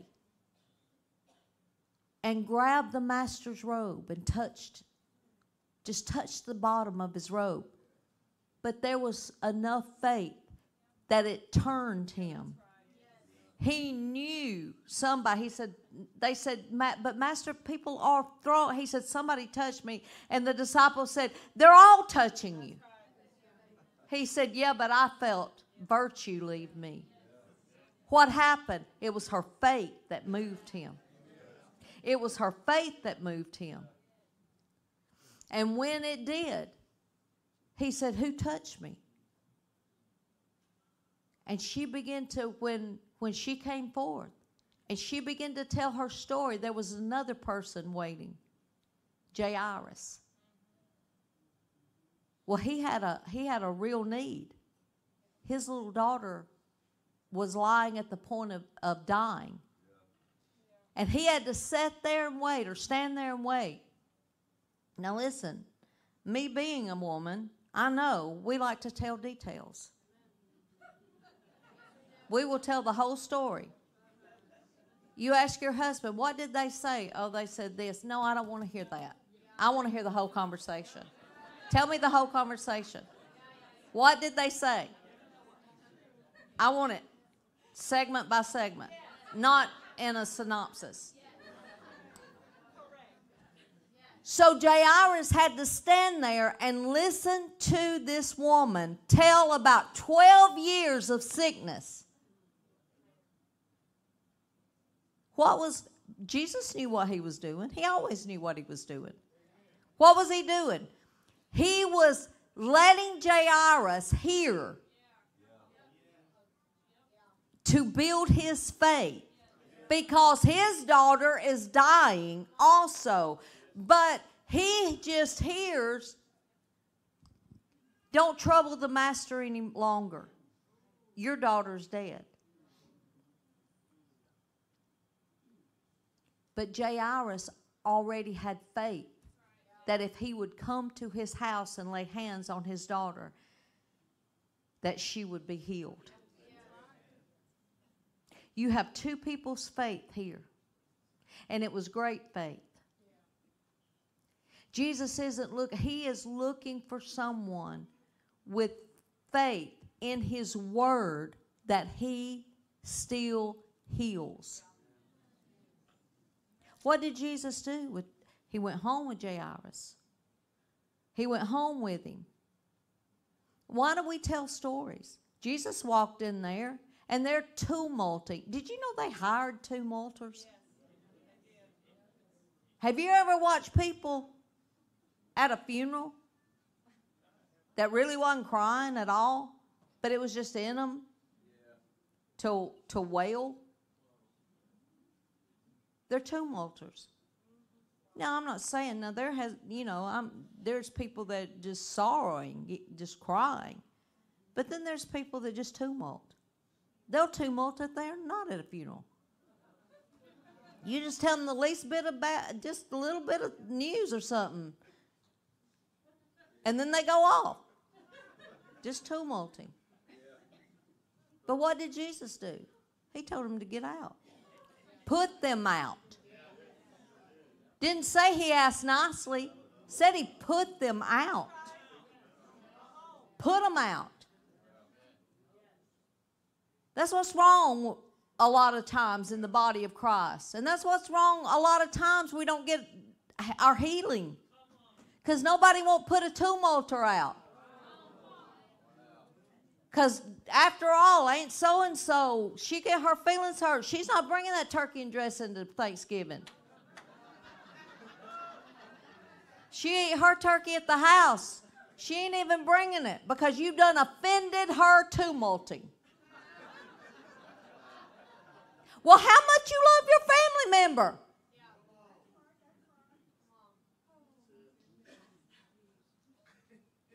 I'm serious. They'll love you later if they live. But it is up to us, to God. I remember when my grandmother was in the hospital, and some of you have heard that story.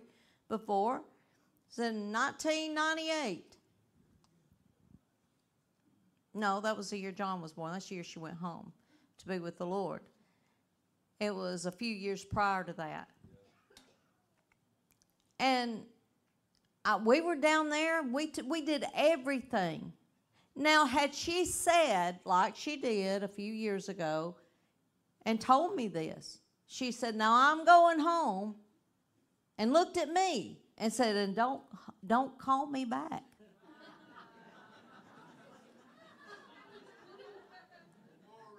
I was like, okay. But she said these words. She said, when she woke up out of a coma one night, she said, beat her fist on that iron, or those rails of that bed, and she said, devil, turn me loose. Well, she knew what was happening. And those were her words. And I said this. I said, because she was a prayer partner of mine. Oh my goodness. That woman prayed. She left on Veterans Day, 1998. She was such an intercessor and didn't even know she was an intercessor. She read Benny Hinn's book on the blood 20 times. She had such a revelation of the blood. She made much about the blood. And I said, Nanny, that's what I called her, Nanny. I said, Nanny, if you want to stay here, I said, my faith is out. And if you hear me, and she did, she could hear me, I said, then I've got my faith out, and you can hook up. We can hook up together. And I said, you'll live. Well, we brought a recorder, tape recorder back then, and put it in a room and put the word continuously playing in a room. Put it on, it just played all the time. And I wouldn't let nobody say anything about her dying. I just wouldn't. I was giving her every chance to make it. And I wouldn't say anything at all. I wouldn't let nobody say anything. Oh, I had family members get so upset with me. And then they all got to having little meetings out in the waiting room. And if I walked up, it was like, shh.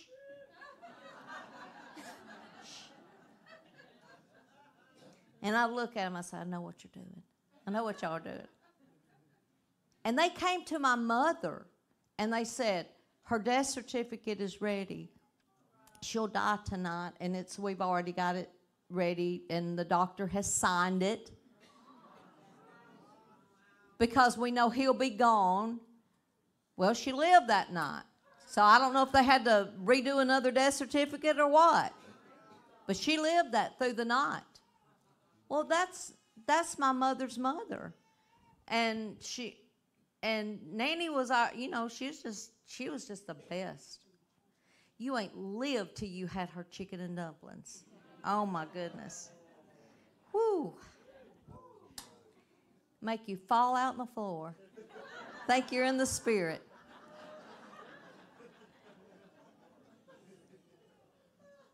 And they said, oh, well, it'll be tonight. It'll be tonight. And I thought, no, it won't. And so, but I wasn't smart. I would listen to what they said and everything. And we're just playing the word constant. And some of her family would come in and, relatives and all.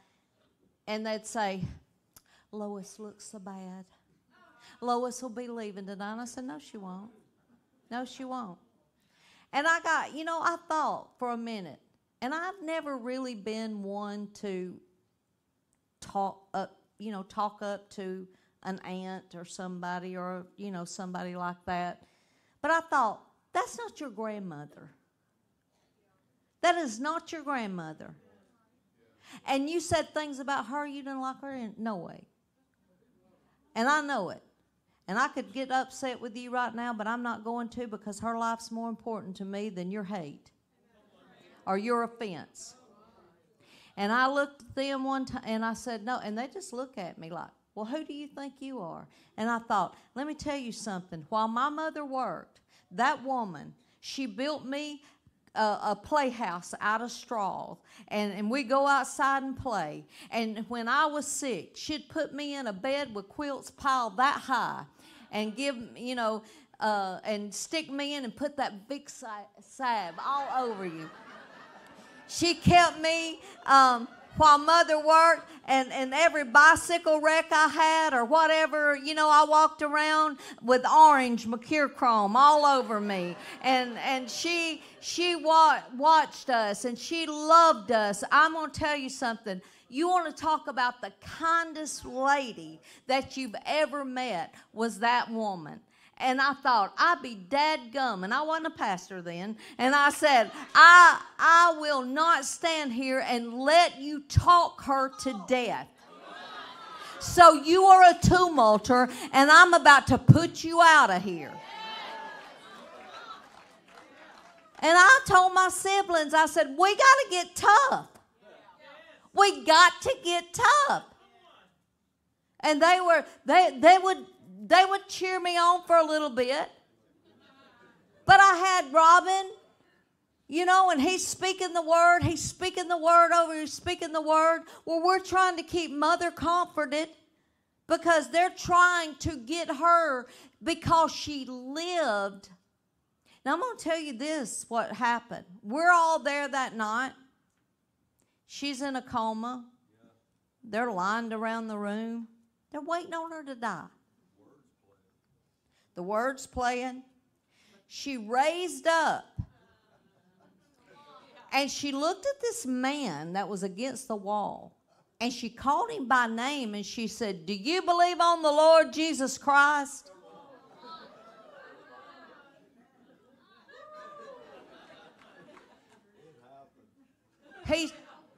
She said, because he's standing right beside Abby. Bam, she goes back out. That man's knees were knocking.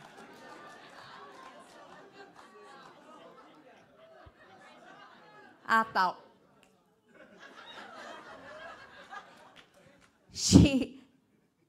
I said I would go to her, and Amber would go to her, and this was Amber's great-grandmother. She'd say, Nanny, I'm going to be 16 in just a few months or a month or so. And she said, I want you there. You got to be there, Nanny. You got to be there at my 16th birthday party. And you know, and we'd just speak to her and talk to her and everything, speaking life to her, talking to her spirit. Because the Lord, she was, you know, she was in between two worlds at that time. She raised up one time, looked at me and my mother.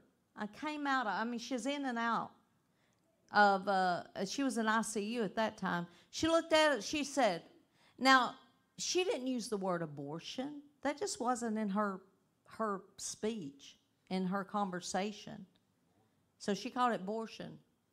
She's just a little Cherokee country woman. And she raised up, looked at my mother and said, the water of the word will wash away the abortion. And that was in 19, whatever year it was, Amber turned 16. Yeah, she was born in 1914, my grandmother. And so I saw some of the family had my mother over to the side, and they were all going to go shopping for funeral clothes. And they had my mother over to the side, and they just whispered. And they said, do you need some stockings? I heard them. I had supersonic ears to hear unbelief. I looked at Mother. I said, Mother? Mother said, go on. Y'all just go on.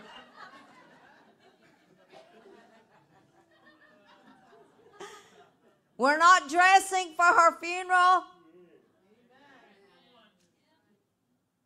So this rocked on for a long time. Then they started pressuring my mother. She's outlived the days that, I mean, they're redoing these death certificates like wild.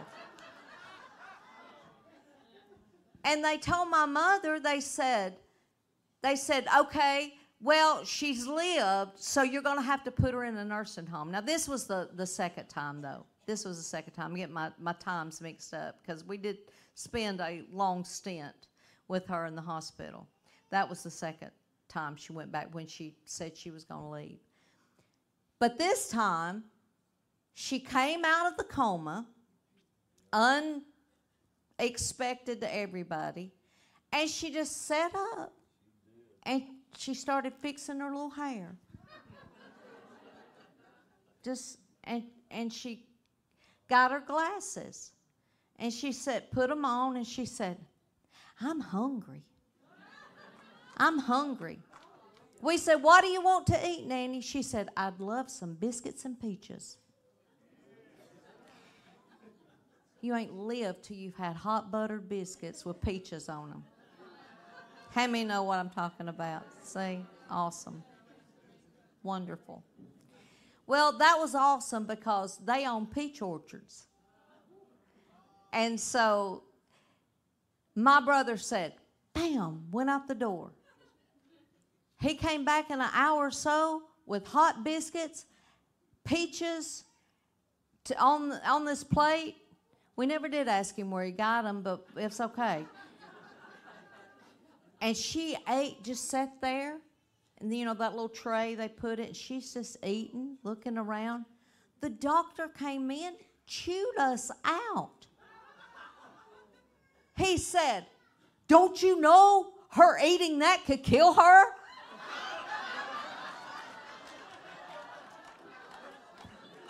I thought, okay, well, you've been trying to send her to the funeral home for a week. And she ate. She sat up and ate. And she went home, and we get ready for Amber's party, and we threw her this, Sweet 16 party, and everybody dressed up, and they said, some of our family members said, well, we ain't got any clothes to wear to that party. I said, oh, yeah, you do. I said, y'all wear them funeral clothes y'all all went and bought.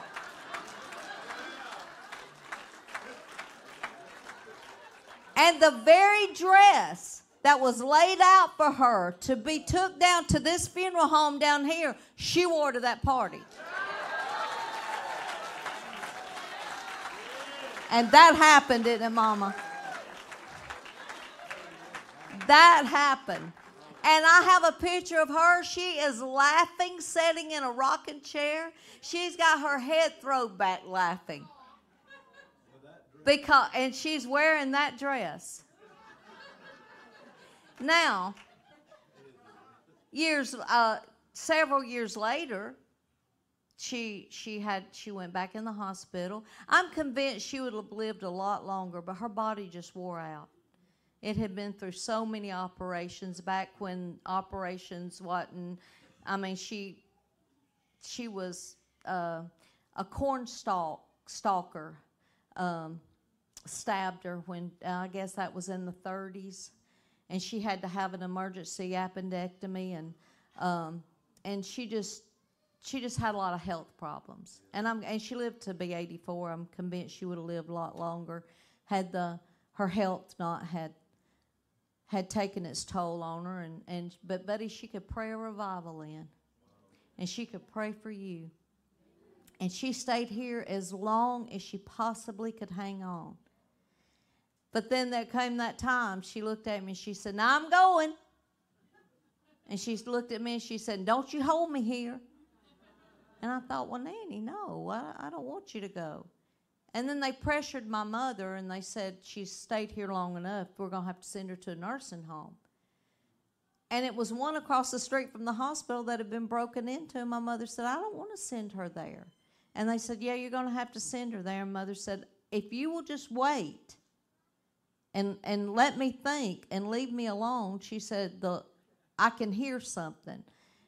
And they said, okay, well, we've got to have an answer by this evening. And by the next morning, my grandmother she went to no nursing home. She went to heaven.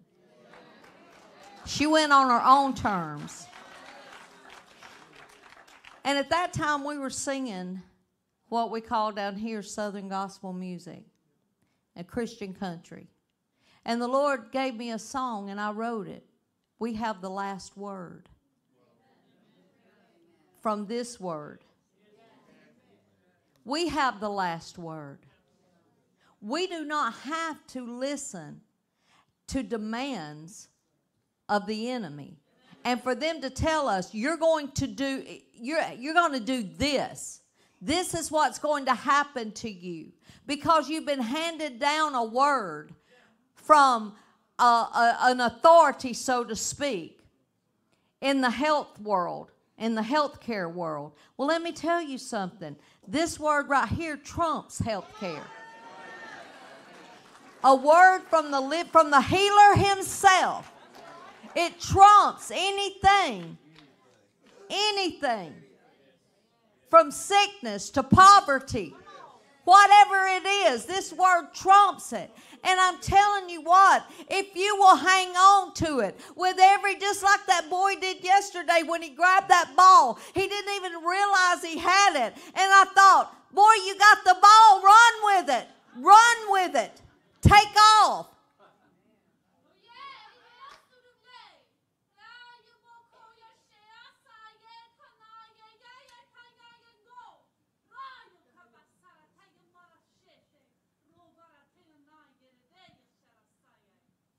For it is the word of the living God that is what's going to set you free and save you.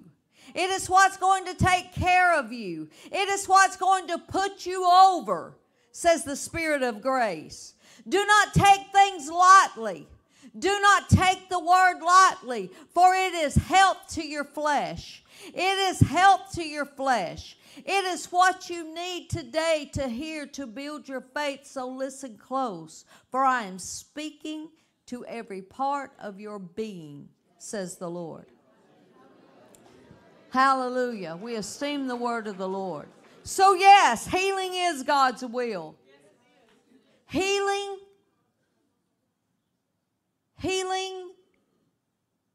is... There's three major areas in the study of divine healing. Healing for the world in the name of Jesus. Healing through the elders for the Christians who has little or no knowledge of the word. And healing for the believer who enjoys the fullness of Christianity. And so the Lord is going to touch you today. Some of you He's already healed in this service. Some got healed during the praise and worship today. And the Lord told me, He said, now I want you to tell the story about your grandmother today. He said, because that will build faith in people. And what was wrong with her, there may be, there may be somebody in here today that's dealing with their heart, a heart condition. And that's what was wrong with her, congestive heart failure. And that may be you in here today, or may be you watching online.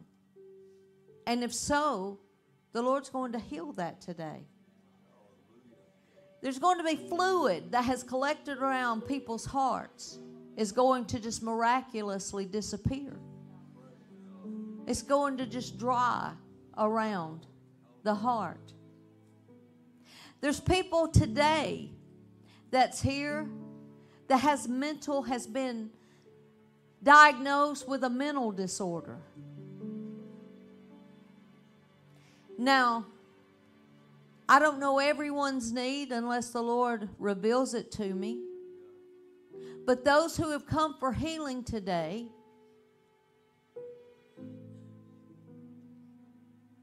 Arthritis. He spoke that to me. Arthritis. We can't get to where we live in the just watching the supernatural so much. Don't get out of the supernatural. We're supposed to live in the supernatural every day. But then when it comes to our healing, the sniffles, you know, some people, they call it the common cold. There's nothing common about a cold. Anything to do with sickness or dis-ease, the enemy sent it. You know, people's got this thing, not everything the devil brought. Well, if it has to do with stealing, killing, and destroying, he brought it. It's a part of the curse. Jesus said that I came that you would have life, and that you would have an abundance of life. An abundance of life doesn't mean a deterioration of life, that you're just declining. It means an abundance of life. Listen, he cares about if you have an ingrown toenail. People might laugh at that, but that hurts. He's healing gout today.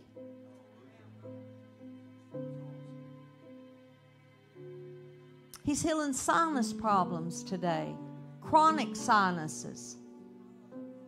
Somebody has a polyp in their sinuses.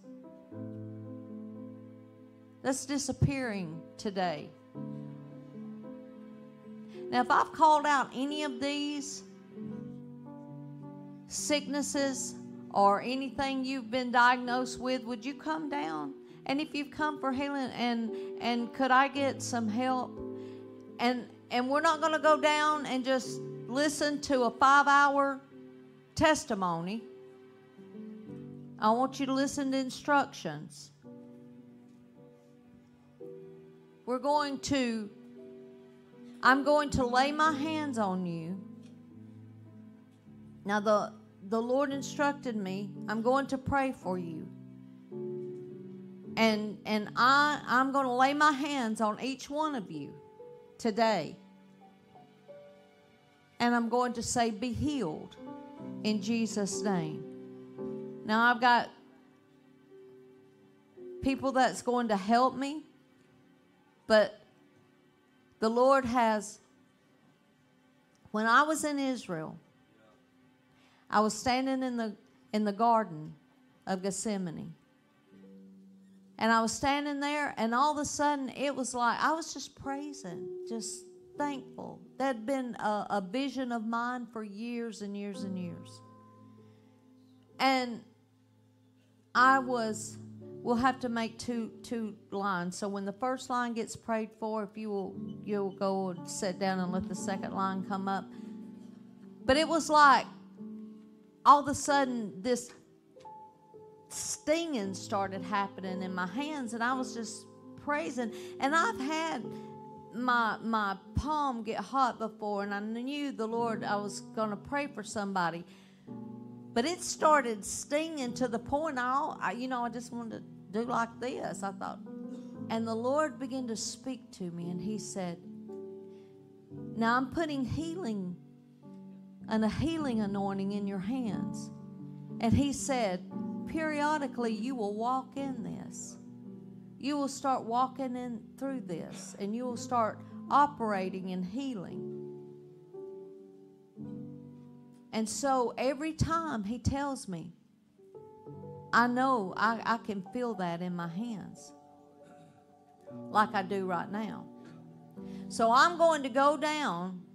Now you have your faith out. You have your faith out. And I'm going to hook up with your faith. And you are going to be healed today. Do you expect healing today? You have to expect it. You have to expect it, just like I expected my grandmother to get up out of that bed and walk out and go to that party of Amber's. You've got to expect to walk out healed. Do something that you haven't been able to do. Do something. Whether if it's your knees, do something. Because faith without works is dead. Now when I go to, I'm going to ask you to do something now. Those that behind, don't touch anyone.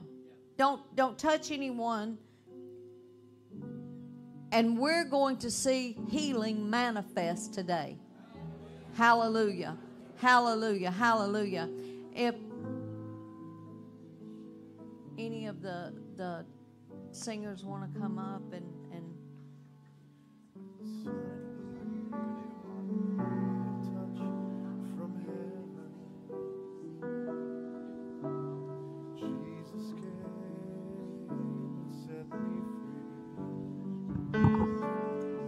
hallelujah. Come on, and let's just stay in this, as we say, an attitude of worship, because healing is here. So stay in that attitude of worship. Faith is high right now. Come on and just worship and begin to thank the Lord. You know, we believe He's alive, don't we? Well, sure He is. He's absolutely here. So let's go ahead and begin to worship. Thank Him.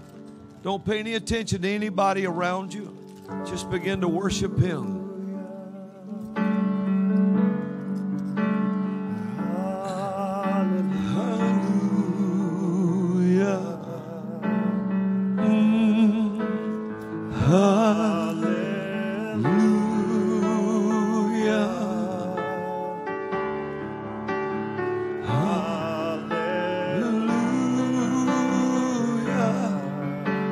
Now this is what I heard, that there's somebody, you're in here, and maybe you're in this line, you have breathing problems. It's a breathing problem. I want you to go ahead and start thanking God now for healing your lungs, healing your bronchial, healing whatever it may be that's causing you breathing problems. And when Robin comes by you, then you say, that's it, I have that, that's it. Go ahead, whatever's wrong right now, begin to thank God for healing your body of that right now. And when she lays her hands on you, take it and say, that's it, I have it, that's it. Come on, come on, come on. Thank you, Jesus.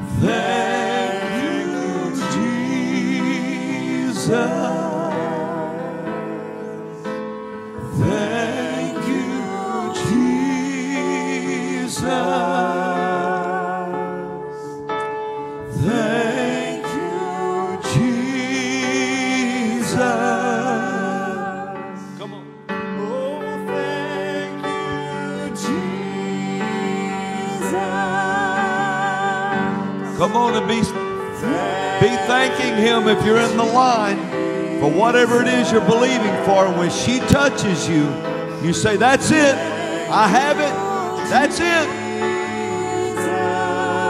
Hallelujah. Thank you, Jesus.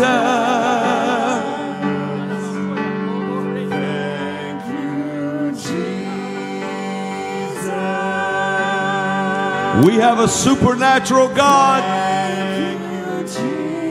He's manifesting Himself supernaturally right now. You on the other side of the camera, you reach your hands out, because in a moment she's going to come up here and stretch her hands toward the camera. And that's going to be your point of contact. Hallelujah. Come on.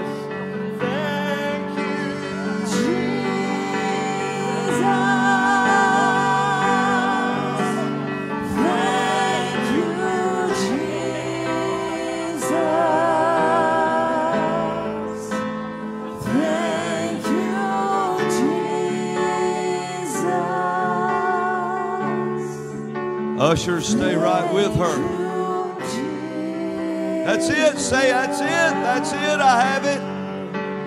Ushers, pay attention. Jesus, thank you. A lot of powers here. Someone could fall. Pay attention. Thank you, Jesus. Thank you, Jesus. While all this is going on, someone who hears voices in your head, that's it. It's over today. It's over. It's over today. Say it. That's it. I have it. I'm free. Watch her. Watch her. Somebody watch her.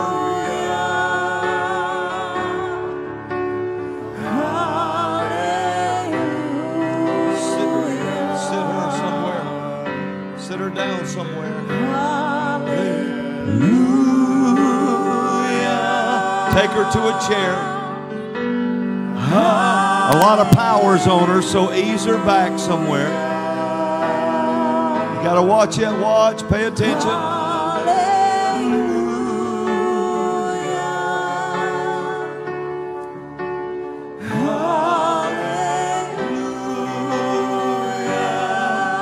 Hallelujah. Come on.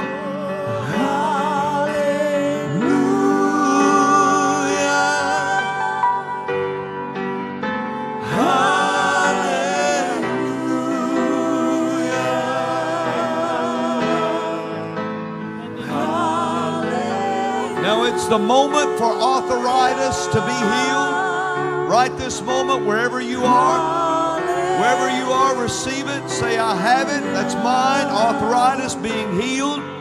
Arthritis being healed. Crippling arthritis being healed. Come on, say it. I have it. I have it. Come on, just stand there and say, that's it. I have it. I have it. She's coming by you to lay hands on you. Hallelujah.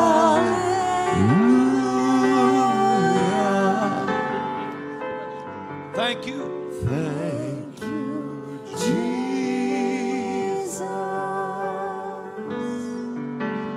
Thank you, Jesus. Come on and lift your hands and praise the Lord. Praise God. Thank you, Jesus. Thank you, Jesus.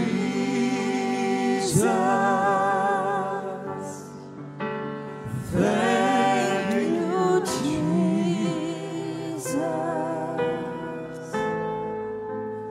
Thank you, Jesus. Help her up and put her in a chair. Somebody watching, and you have been diagnosed with stage 4 lymphoma. The Lord says there's such a heavy anointing that has absolutely come in my hands until the Lord said I can hardly even hold them up. He said, stretch your hands out this way.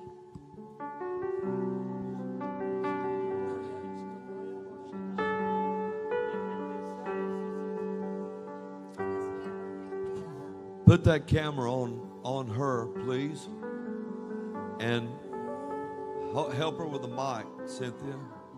You have your hands right now stretched out toward that camera right now. I'm going to release this into you right now. And I want you to receive. I want you to receive right now in the name of Jesus.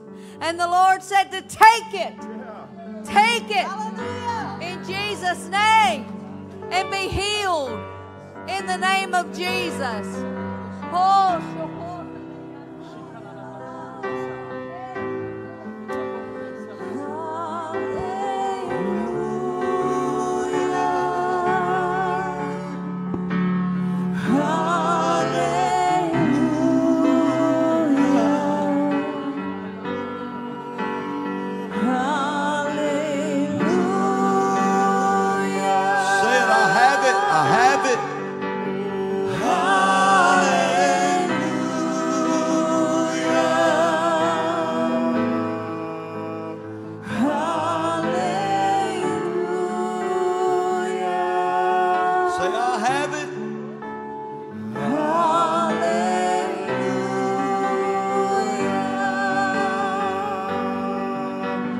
Begin to do what you couldn't do. Begin to do what you couldn't do before.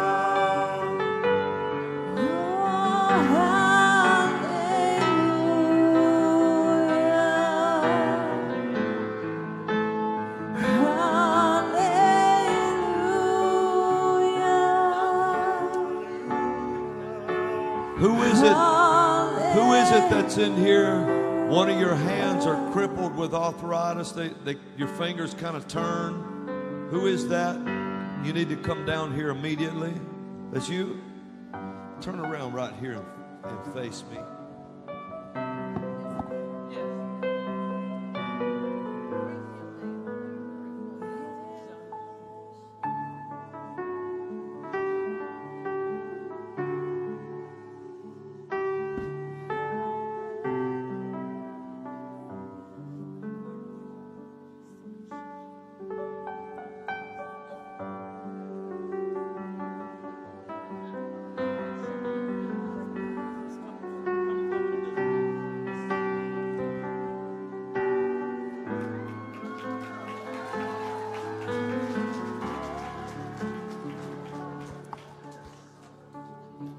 Hallelujah.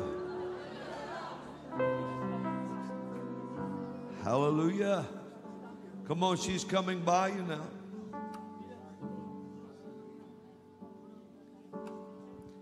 Hold your hand up. Hallelujah. Cynthia, come here. I want you to catch her hand just like that now. Lay your mic down and just put her hand between your hands. Fingers together. Yeah, just, oh yeah, come on and let's just bless the Lord. How about that?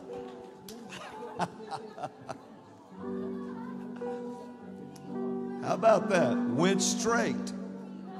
Oh, come on, y'all. It's a supernatural God we serve. Now, what you want to do is do that for her hands. Go and do that for others' hands. Yeah.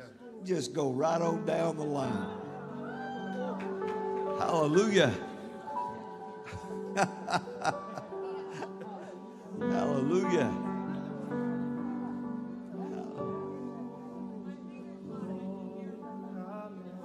You couldn't do that?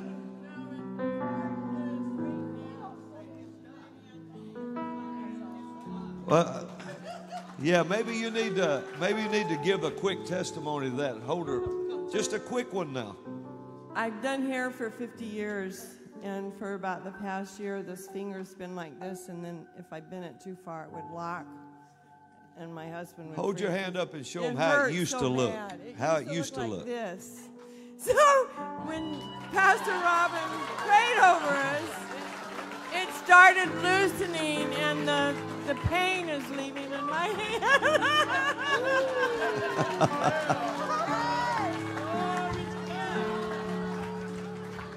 It's good, isn't it? Amen. Where's that lady that was just here you were praying for? Where did I hold your hands, ma'am? That I just held your hands. Where are you? You were just up here. Oh, here she comes. Here she comes. Here she comes. Dear Lord, look at that hand now. Tell us about it.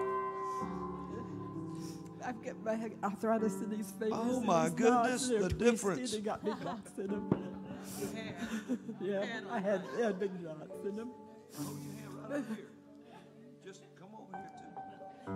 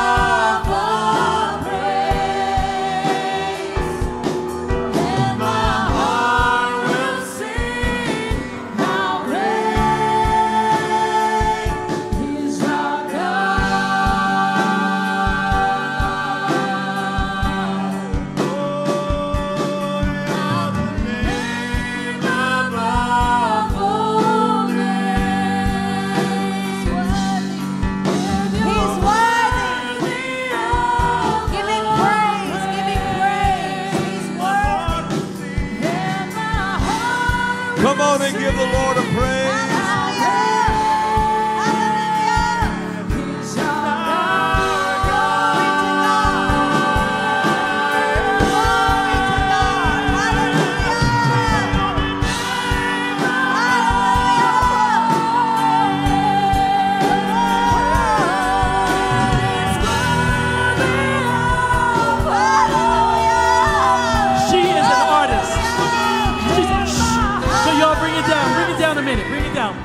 She's been an artist and could not draw anymore. And she couldn't paint anymore. And she said, I don't want to go back to Georgia this way. And there, her hands are fine. Glory to God. Hold them up high, dear sister. Somebody get a shot of this on camera. Praise Look the at her hands. Lord. They're normal. Everything about them is normal now. Hallelujah. Who can give her a, yeah, right there. Bless the Lord. Right there. Bless the Lord. Oh, give him praise today. Work your hands and show them. Hallelujah. Oh, come on, y'all. Oh, he's the name above all names. He's the name above all names. Oh, isn't he worthy today? Worthy of all praise. My heart will sing. And my heart will sing. How great is our God. Come on, how great is our God again? Say it. How great is our God? Oh, sing with me. How great is our God? And all will see how great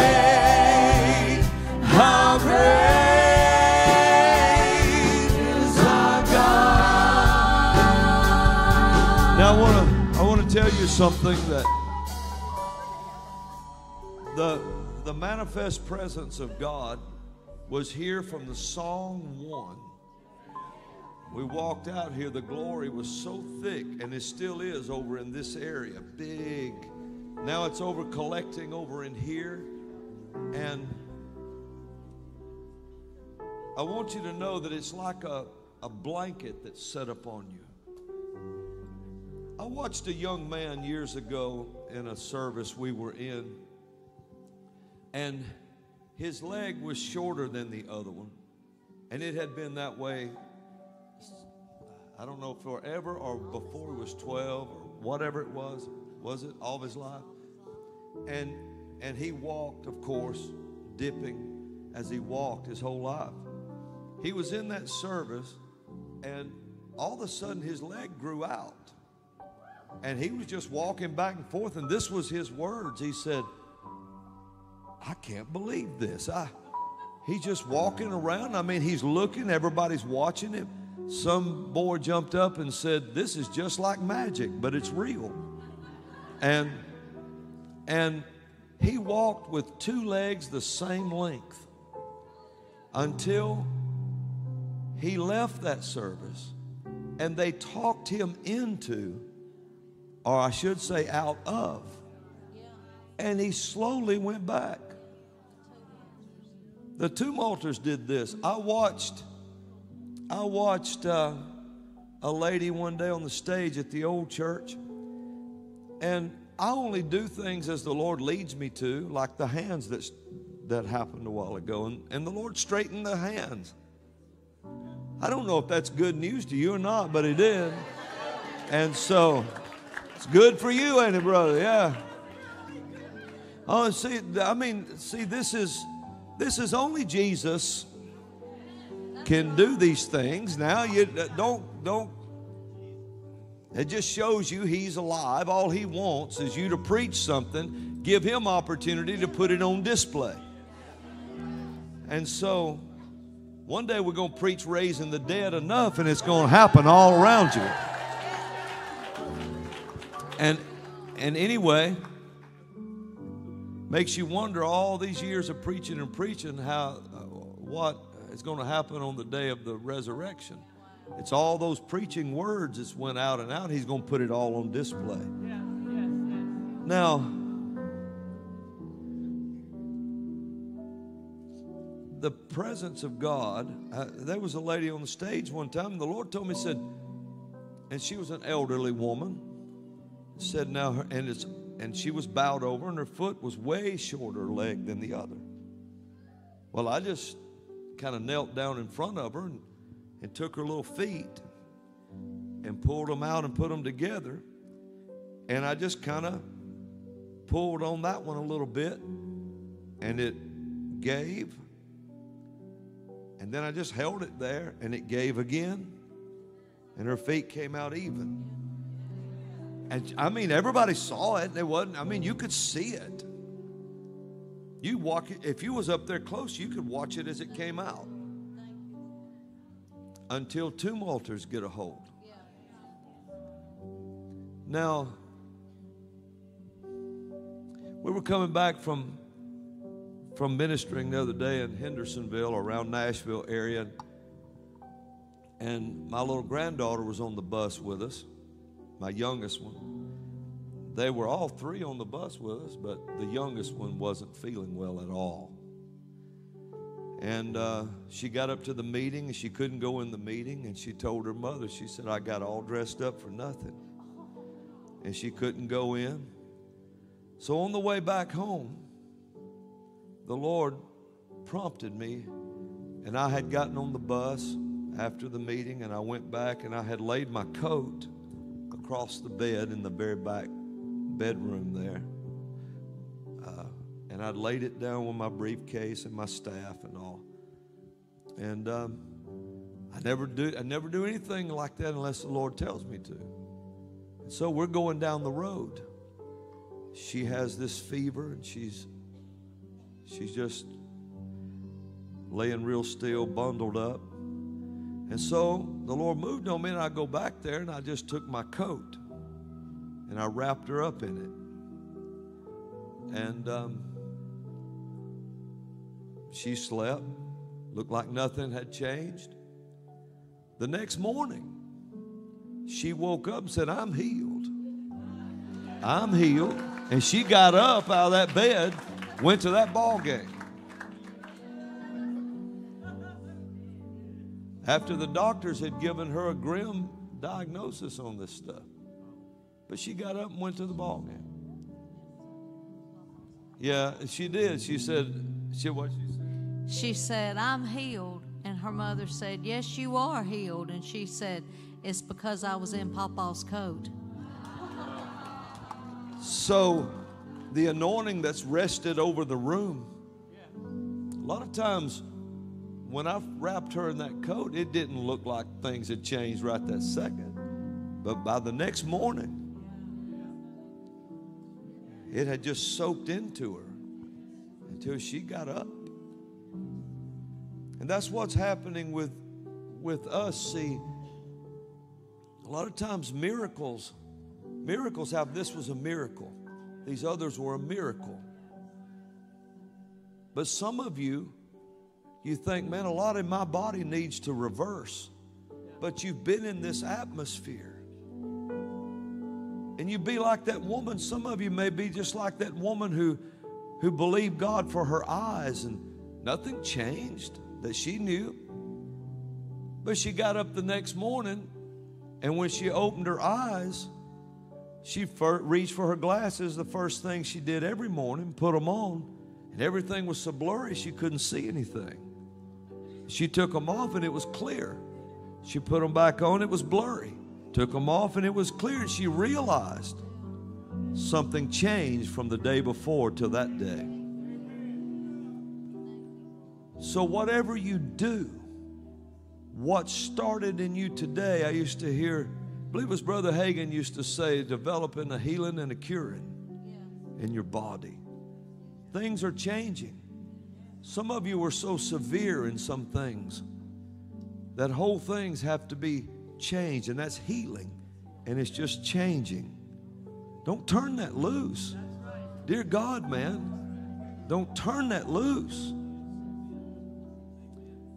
Well, I didn't feel nothing. Really? Well, what has that got to do with anything? Maybe if you'll think about it, until then you felt everything. And then suddenly you're not in pain. Something changed. It's like Christa says, and the difference between what was and what is Him. It's His name.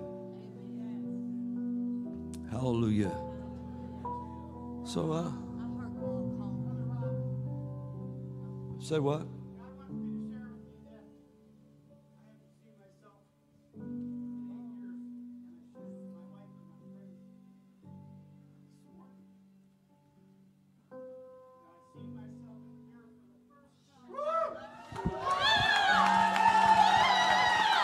Well, somebody go back there with a mic, get this testimony, and see if you can get the camera that direction.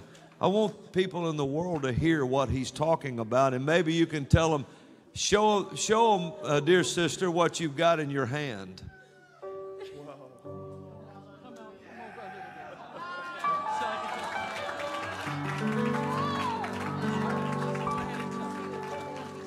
You did. I heard you say it. Okay, can you get we got a camera? Yeah, there you go.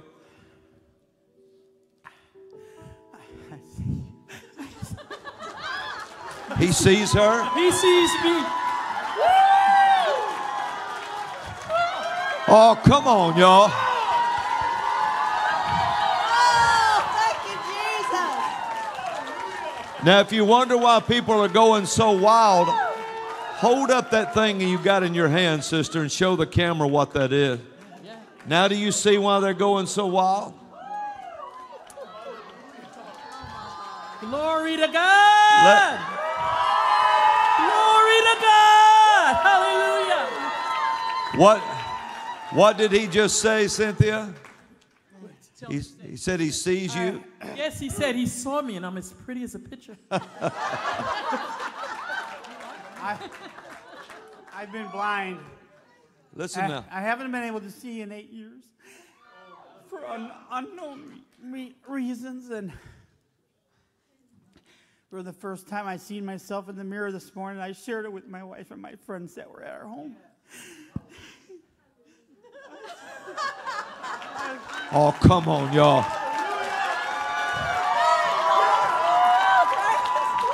Oh, come on, somebody. Woo! Somebody got to shout this morning. Somebody has to shout. You're not taking this serious enough. Somebody has to shout. Somebody's got to shout. Somebody got to shout. You got to shout about it. Shout about it. Come on. Grab yours. Take it.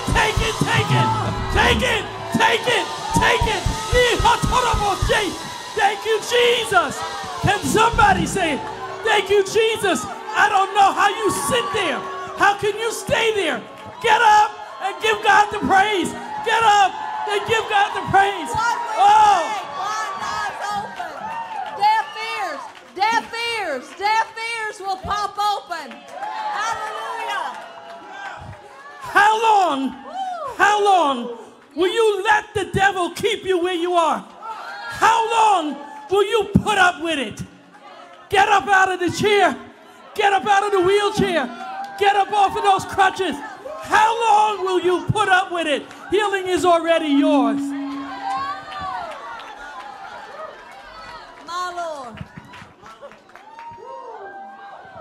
Right before this precious brother testified. This is to the his truth now, miracle. because I heard you. You were standing right beside me. I heard that glaucoma was being healed. Glaucoma was being healed. So you know, if that's you, I'd take it. then put your hands I would over take your it. eyes and take it right now. I would take it. Come on, put them over your eyes, which are whatever, and put them over it now. That's nothing to God. That is nothing to Him. To do. But it's everything. But it's everything to us. And it's everything He wants to see this. This Yes. is His will. This is His heart for this man. Thank you, Lord. Thank you, Lord.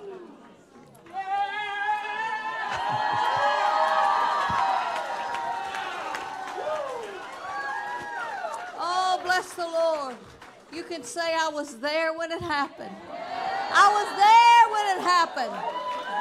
Yeah. Yeah.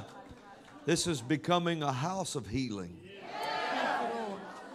Remember a while back the Lord said it was going to start. Pastor, And it's happening. Kayla's feeling something in her back, and she's not her, somebody. Tell him. The whole right side of my lower back was just hot. It just came hot all of a sudden, and I believe the Lord's healing somebody's right lower back. It's not me. I don't have lower back pain. So if that is you, then take your healing. If that's you, take it right now. Glory to God. That's what you do is you say, I take it. I take it. I take it. I take it. Take it, Kevin. Bless the Lord. Bless the Lord. Now do something you couldn't do. You know, I watched a lady up here as she began to do her hands. Her fingers got straighter and straighter and straighter. There was a man here while he was doing it. Cynthia was standing there. It was changing while he was moving his hand. Don't ever quit moving them. See, that just because you walked away from here, keep doing it. Keep doing it. Keep doing it. Don't take no for an answer.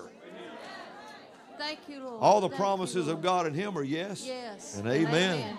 I heard that there was there's someone who has a child who has had tubes in that child's ear, and it hasn't gotten any better. Is that you in here? Or maybe your grandchildren, or maybe they're in children's church. Tubes or in you're the online. ears. Tubes has been put in your child's ear, and it just hadn't gotten any better. Is that you? Or somebody? It could be online. I don't know. I don't see the chat or anything, but I heard that. I heard that. Oh, you heard it. I heard that. Right now we speak healing. We speak healing to those ears. Hallelujah. In the name of Jesus. And That's you? That's you? No, for this the is the back? back. This is the back. Well, just take it, sister. Praise God. You know, hallelujah. You know, also, I'll tell you what else we heard. I heard is that also someone had tubes in their ears when they were children, and it damaged your hearing as a grown person. Now, you in this room. Thank you, Lord. Your son Micah, what about Micah? His eardrums never heal back together. How old is Micah now? 26. In this room. Well, we send healing to Micah right now in the name of Jesus. We send the healing to him. Psalm 107:20. He sent his word and healed Micah and delivered him from his destruction. Now that's my faith. Is it your faith? We send it now in the name of Jesus. Hallelujah. When she was a little girl, she had tubes put in her ears, and it damaged her ears so bad that she has a hard time hearing now, and she talks really loud because she can't hear. So I received that healing for her. Hallelujah. For heaven. Her name is For heaven. Heaven. That's so awesome. heaven is on alert for heaven. In Jesus' name, for healing. That's Hallelujah. Hallelujah. Bless the Lord. Yeah. Bless the That's Lord. awesome. Bless the Lord. Hallelujah. Let's just praise Him and thank Him. Thank Him. You know, be thankful for what He's done. Be thankful for what He's done. was the one who came and said Oh, thanks. yeah. You know, there's always one that'll come back and say, thank you. Thank you. But in doing that, He healed 10 lepers. Yeah. And Jesus said, where's the other 9? But you know what? When the one came back to say thank you, He made him whole. He was made Hallelujah. whole in doing that. Whole. Complete. Shalom. Nothing missing, nothing broken. Hallelujah. Bless the Lord. You know, while your faith is high, and I should have did this a little before this, but while your faith is high, and it is for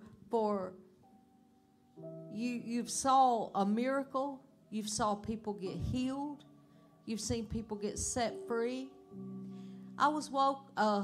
The Lord woke me up on the 3rd watch this morning around 3 a.m. And He showed me some faces that I don't know who they are. And the Lord said, these are the hostages. that Hamas has taken. And he said, pray. And I saw this woman's face, and I never saw fear to that point. She was just shaking. And I saw a man, and he was looking at her, trying to comfort her. And the Lord said, if the church don't pray, they're not coming out. They're not coming out. And so I began to pray this morning, and that came back on me now. And we need to pray for the release of these hostages now. Enough is enough. Enough is enough. You want to lead us? Pastor, when you said the watches are 6, 9, 3, 12. And we can go around the clock, and we're not taking any names, but if you would take a watch and pray for 15 minutes in tongues around the clock until they are released. Tuesday night prayers, especially you, but take it, float it. If you don't make it 6 a.m., make it 9. And because it was significant that you said it was on the watch. It was on a watch. And he woke me up, and I saw that in the spirit. And I began to pray over them, and the Lord said today, and maybe it was for right now, because faith is high in this room. It's very high in this room. And so, some may be believers that are there. Some may be, and they may be crying out, and they may be, as we were talking yesterday, they may be saying their code word broken era, that they don't have any more hope, and they don't see a way out. But we've got to pray as a church. And we got to have the word to stand on. Yes, yes. So we're going to stand on. I remember, and you always look for the scripture. Everything has to be based on the written word. And so I remember hearing Eric Stackelback.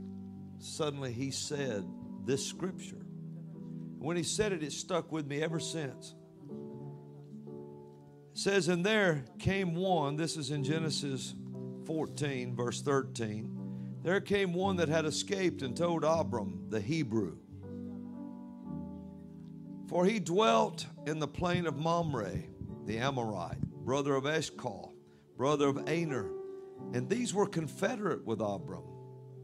And when Abram heard, this is Abraham later we're talking about, his brother, which was his nephew, was taken captive, he armed his trained servants, born in his own house, 318, and pursued them unto Dan. And he divided himself against him, he and his servants, by night, and smote them, and pursued them unto Hobah, which is on the left hand of Damascus. And he brought back all goods, and also brought again his brother Lot and his goods, and the women also, and the people. Israel has armed themselves and went in. And so the church, as the church of the Lord Jesus, we stand on this scripture in the name of Jesus. Genesis 14, verse 16, to turn these hostages loose. And we speak the word of God, and he brought back all goods, also brought again his brother Lot and his goods, and the women also, and the people. So we command Hamas, turn them loose in the name of Jesus, that Israel will go in, find them, and bring them all out, all of them, their brethren, their goods, the women also, and all the people. We call for this now in the name of Jesus. And you demon of Hamas, you spirit of hell, you demonic force known as Hamas, we command you to bow your knee and turn those hostages loose in the name of Jesus. And we call for their release according to Genesis 14:16. In Jesus' name. Now, Cynthia, that's our scripture. Genesis 14:16. That's what we stand on from here on. That they will be turned loose. I remember years and years ago, in a little country church, over here in the woods almost. Well, I guess it is in the woods. And I was just a young, wild preacher then. And the Lord sent me over there for revival. And the pastor had enough nerve to let me stand in the pulpit. And when I did, it was when Saddam Hussein had taken those hostages the first time. Y'all remember that back when we were a lot younger. And the Lord gave me the scripture. And he said, I can still see where I was. And the pastor was sitting right in there. And where the 5-star man is standing right there. And I looked down. And the Lord said, stand on this scripture and command that he turn those hostages loose. And I was just young and wild enough to do it. And I said, now he's going to turn them loose. I thought the pastor was going to faint. And about a week after that, I was working a job. I was a chaplain and the maintenance man at a domiciliary. And so I was standing there working on some things out in a shed. It come over a radio. For some unknown reason, he turned those hostages loose. He didn't know why. He was better off if he hadn't have. Don't you remember he had children around him and he was petting them on the head and all this kind of stuff, that bloodthirsty mongrel. And there he was petting them on the head and everything, and it was a sickening thing to the world. They couldn't get him to turn them loose. But the Word of God turned them loose. And he turned them loose. Now I speak to that demon of Hamas. That's a demon. That's a devil. That is a demon that is doing things that you read in the Old Covenant where they went in, just killed and slaughtered whole cities and ripped up the women and killed the unborn in their stomachs, everything else. That's Hamas. And in the name of Jesus, we stand on Genesis 14:16. He brought back all of his brother. He brought his brother back, his children, all the women, and all the people and their goods. Now we want them back. In the name of Jesus, and you begin to pray that scripture. Hallelujah. You know, when James was killed by Herod, he beheaded him. And when he did, he saw it pleased the Jews, so he was going to bring Peter out too and kill him. But it said, but prayer went up all night for Peter. And you have to wonder, did any prayer go up for James? But an angel turned Peter loose. And so we call for an angel to go set them free. Hallelujah. So if anybody's willing to pray on those watches, then feel free to do so. We need prayer going up for them. If you were in their position, you would absolutely love to have somebody praying for you. Amen. What we got going on here?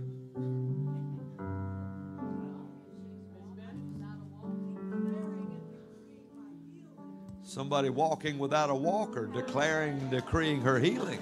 Thank you.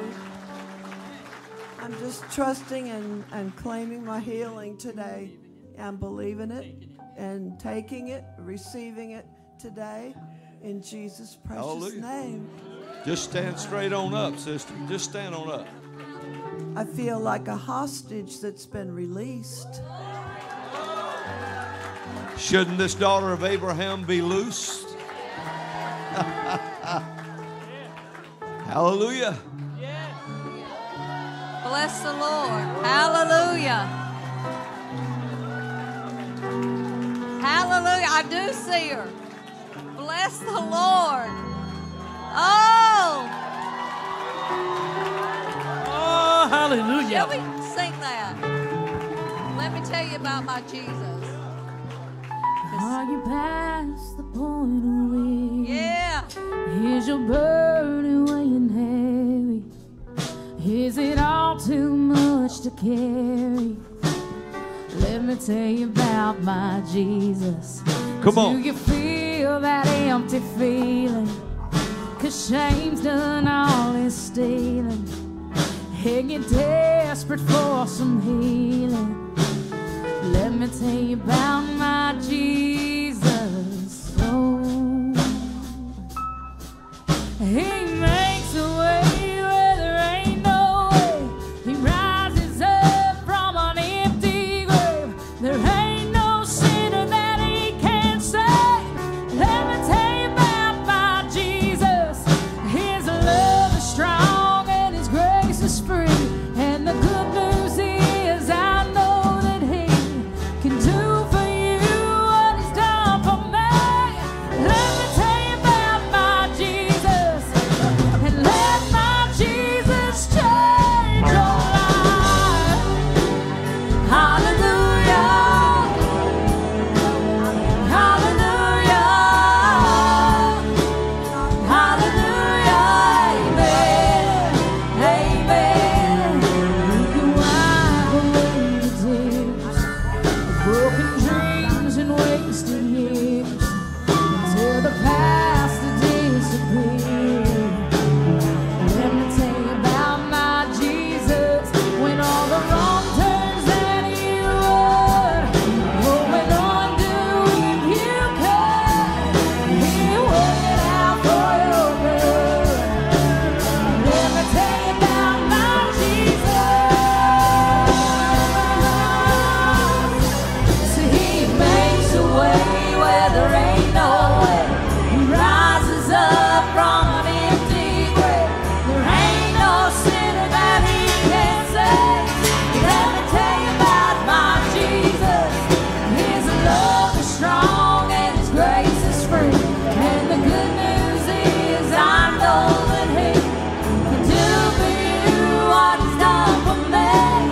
Let me tell you about my Jesus, and let my Jesus change your life. Hallelujah, hallelujah,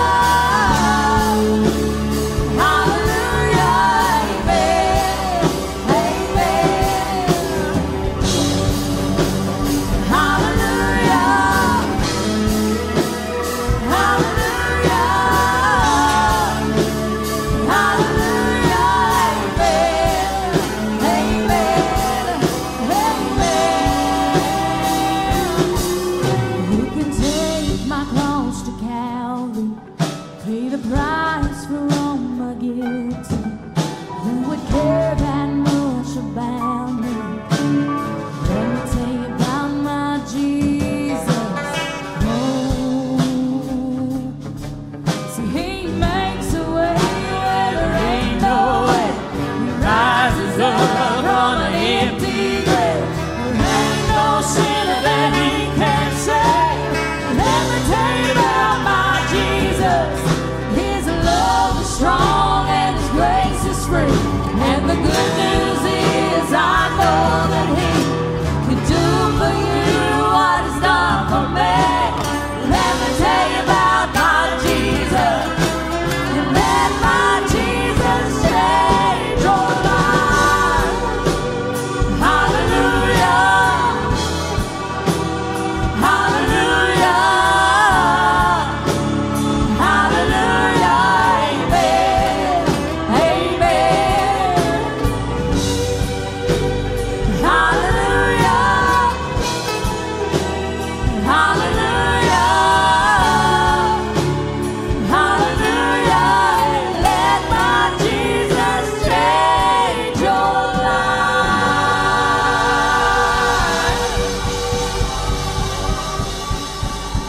Hallelujah. Oh, I think He's changed lives today. Bless the Lord. You know, I shared this Tuesday night with the prayer ministry when we were here. And you know what? If you could get here on Tuesday night, this is an awesome time of corporate prayer. I mean, we don't come in here and patty cake. We do some serious praying. We're in here for one purpose and one purpose only, and that's to pray. And so if you can be here on Tuesday nights, it's awesome. The youth has prayer, and sometimes we combine it together, and man, it's powerful. And so we have a awesome prayer meeting on Tuesday nights. And so I was sharing it with them. My mom, we had went up to put her Christmas tree up, and the me and Robin, the kids, and the grandkids, great-grandkids, we was all up there putting a Christmas tree together. And we had dinner with her, and we were just having, before she left, she said, would you pray? And we were praying over Maddie, because Maddie the next day was having her wisdom teeth out, and which she recovered, oh my gosh, so extremely fast.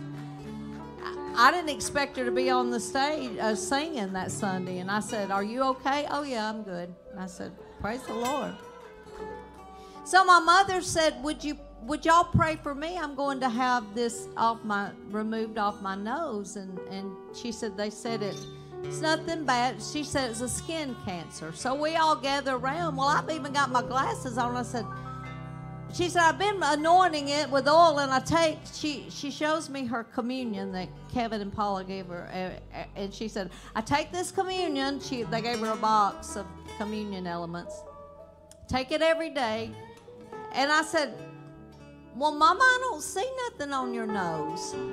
I said, what are you going to have took off? There's nothing, I don't see anything. She said, well, you can kind of feel it, but it has shrank.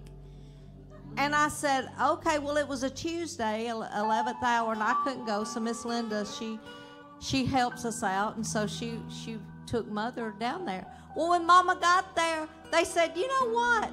They said, we're just not even going to do anything, because that's not fair. We're just not even going to touch. So that was a healing that took place behind the scenes. I'm telling you what, the healing power of God's flowing. And I didn't even get to release this word this morning. And also when I got up at 3 a.m. to pray, I heard the Lord say, today was a reset. A reset. So if you needed a reset button. You know, sometimes you just need to have a little reset button in your mind. Because the Bible says, and that's scriptural because it's redeeming the time. You know, we did this long ago. If our day's not going just completely right, maybe some crosswords has kind of went out in the air, we all do this. This is our reset button. And then we just reset it. Reset. So today was a reset in your life. So claim that. Claim that. A reset. You know, you go to chiropractors. I've never been to a chiropractor. They tell me I need to go to a chiropractor, but you know, I listen to everybody that's been to one. I've never been to one, so, but anyway, not down on anybody that did. I've just never been to one, but they do a reset. They reset. And I'm like, okay, but not saying that I wouldn't one day. I don't know. I just never been. It's like that ball game. I've never been to a ball game, but not a college ball game. I don't even know why I'm explaining. It's one of the things. It's just, it don't even matter. So anyway, we got a lot going on, Christa, and I'm going to give you the mic. Thank you. Yes, we do have a lot going on, but one thing in particular we've got going on in the next couple weeks. Yeah, right out here on this red brick street. And I'm going to get somebody to come help me. This is the host of The Lord Has Done Great Things, Mr. Dallas Eubanks. Good morning. I sure thank God that I was able to be here with you all today. So September 9th, how far away are we? Oh my. December. Okay, here, reset me. Reset.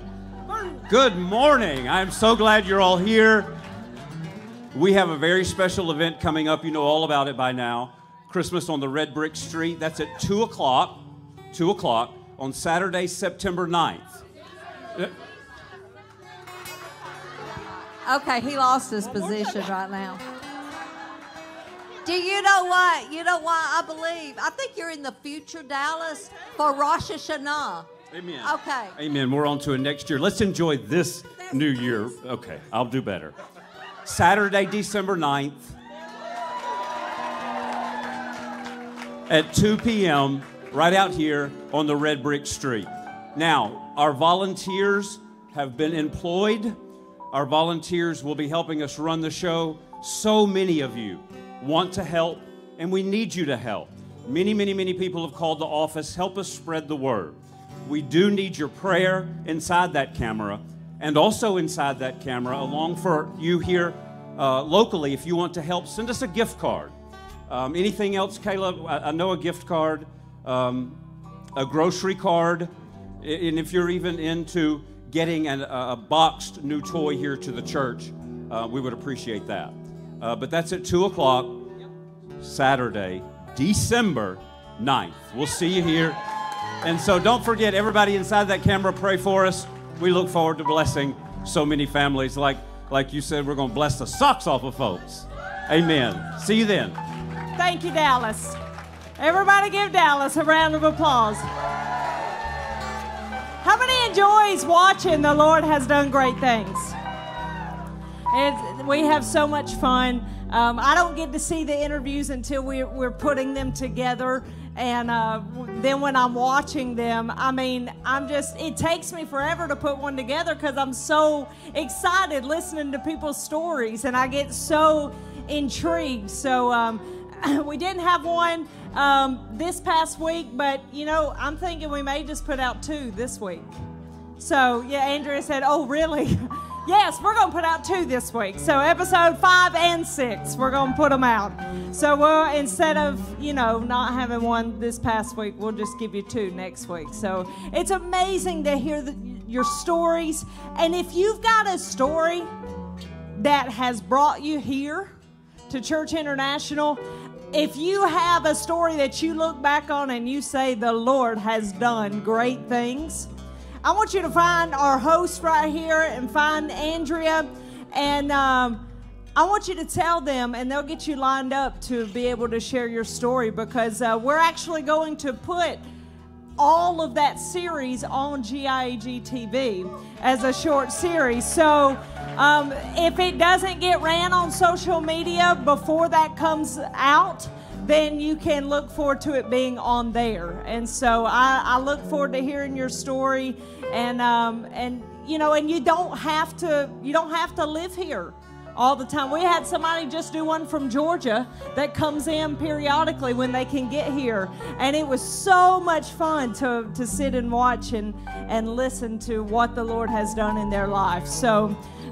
be sure to tell somebody about Christmas on the Red Brick Street. Tell somebody not only about that, but you know what? Tell somebody what Jesus is doing in your life. Encourage your brothers and sisters in the Lord. What is God doing for you? Because you may be the encouragement that they need by listening to your story. And so, and if you don't want to get on camera, you say, I don't want to do that, well then just tell somebody. Because we want to hear it. We want to hear what the Lord is doing in your life. If you have praise reports, especially after today, send them in. Send them in. Kayla, where can they send them to? Oh, Chrissy, there you are. You're hiding. churchint.org or robindbullock.com. So if you have had a miracle today, if there's been something that has taken place in your life, send it to us. We'll read it. We'll share it. How many watches the victory reports on the 11th hour with Roxanne? She will read them. She will get them out. So please send them in. We want to hear those things. Why? It encourages us. It encourages all of us to keep going. And so we're in this together. We encourage you. You encourage us. We do this thing together. And we're going to live long, finish strong. We're going to absolutely walk in complete and total victory. And we are going to make history in this earth. But we need you. You need us. We all need each other. It's like my favorite phrase. It says, you know, I could do this without you, because you could do all things. You can do all things through Christ who strengthens you. I could do this without you, but I don't want to. I don't want to do this without you. Why? Because we're better together than we are apart. And so I just want, on behalf of all of us, this is Thanksgiving week. On behalf of everybody here at Church International that works behind the scenes, all of our staff, all of our volunteers, we want to thank you. We want to thank each and every person. We are so thankful for you. And we're so thankful. Sunday is my favorite day of the week. I enjoy getting up, coming to church. Why? Because I get to be with all of you. Get to be with all of you and all of you watching on the other side of that camera. So we want to wish you a very happy Thanksgiving this week. If you don't have anything, you say, I don't have anything to be thankful for. Why don't you stand up and take a big old deep breath? Trust me, when you hadn't been able to breathe, that's something to be thankful for. Trust me. Take a big deep breath and say, thank you, God. Thank you, God, that I was just able to take a deep breath. And I promise that'll just lead to an attitude of gratitude. It'll just keep coming. So we want to wish you a happy Thanksgiving, and we want to tell you until next time we gather together right here around God's Word that we love you, Jesus loves you, and God is absolutely good. Shalom, shalom. God bless you all. Happy Thanksgiving. We love you.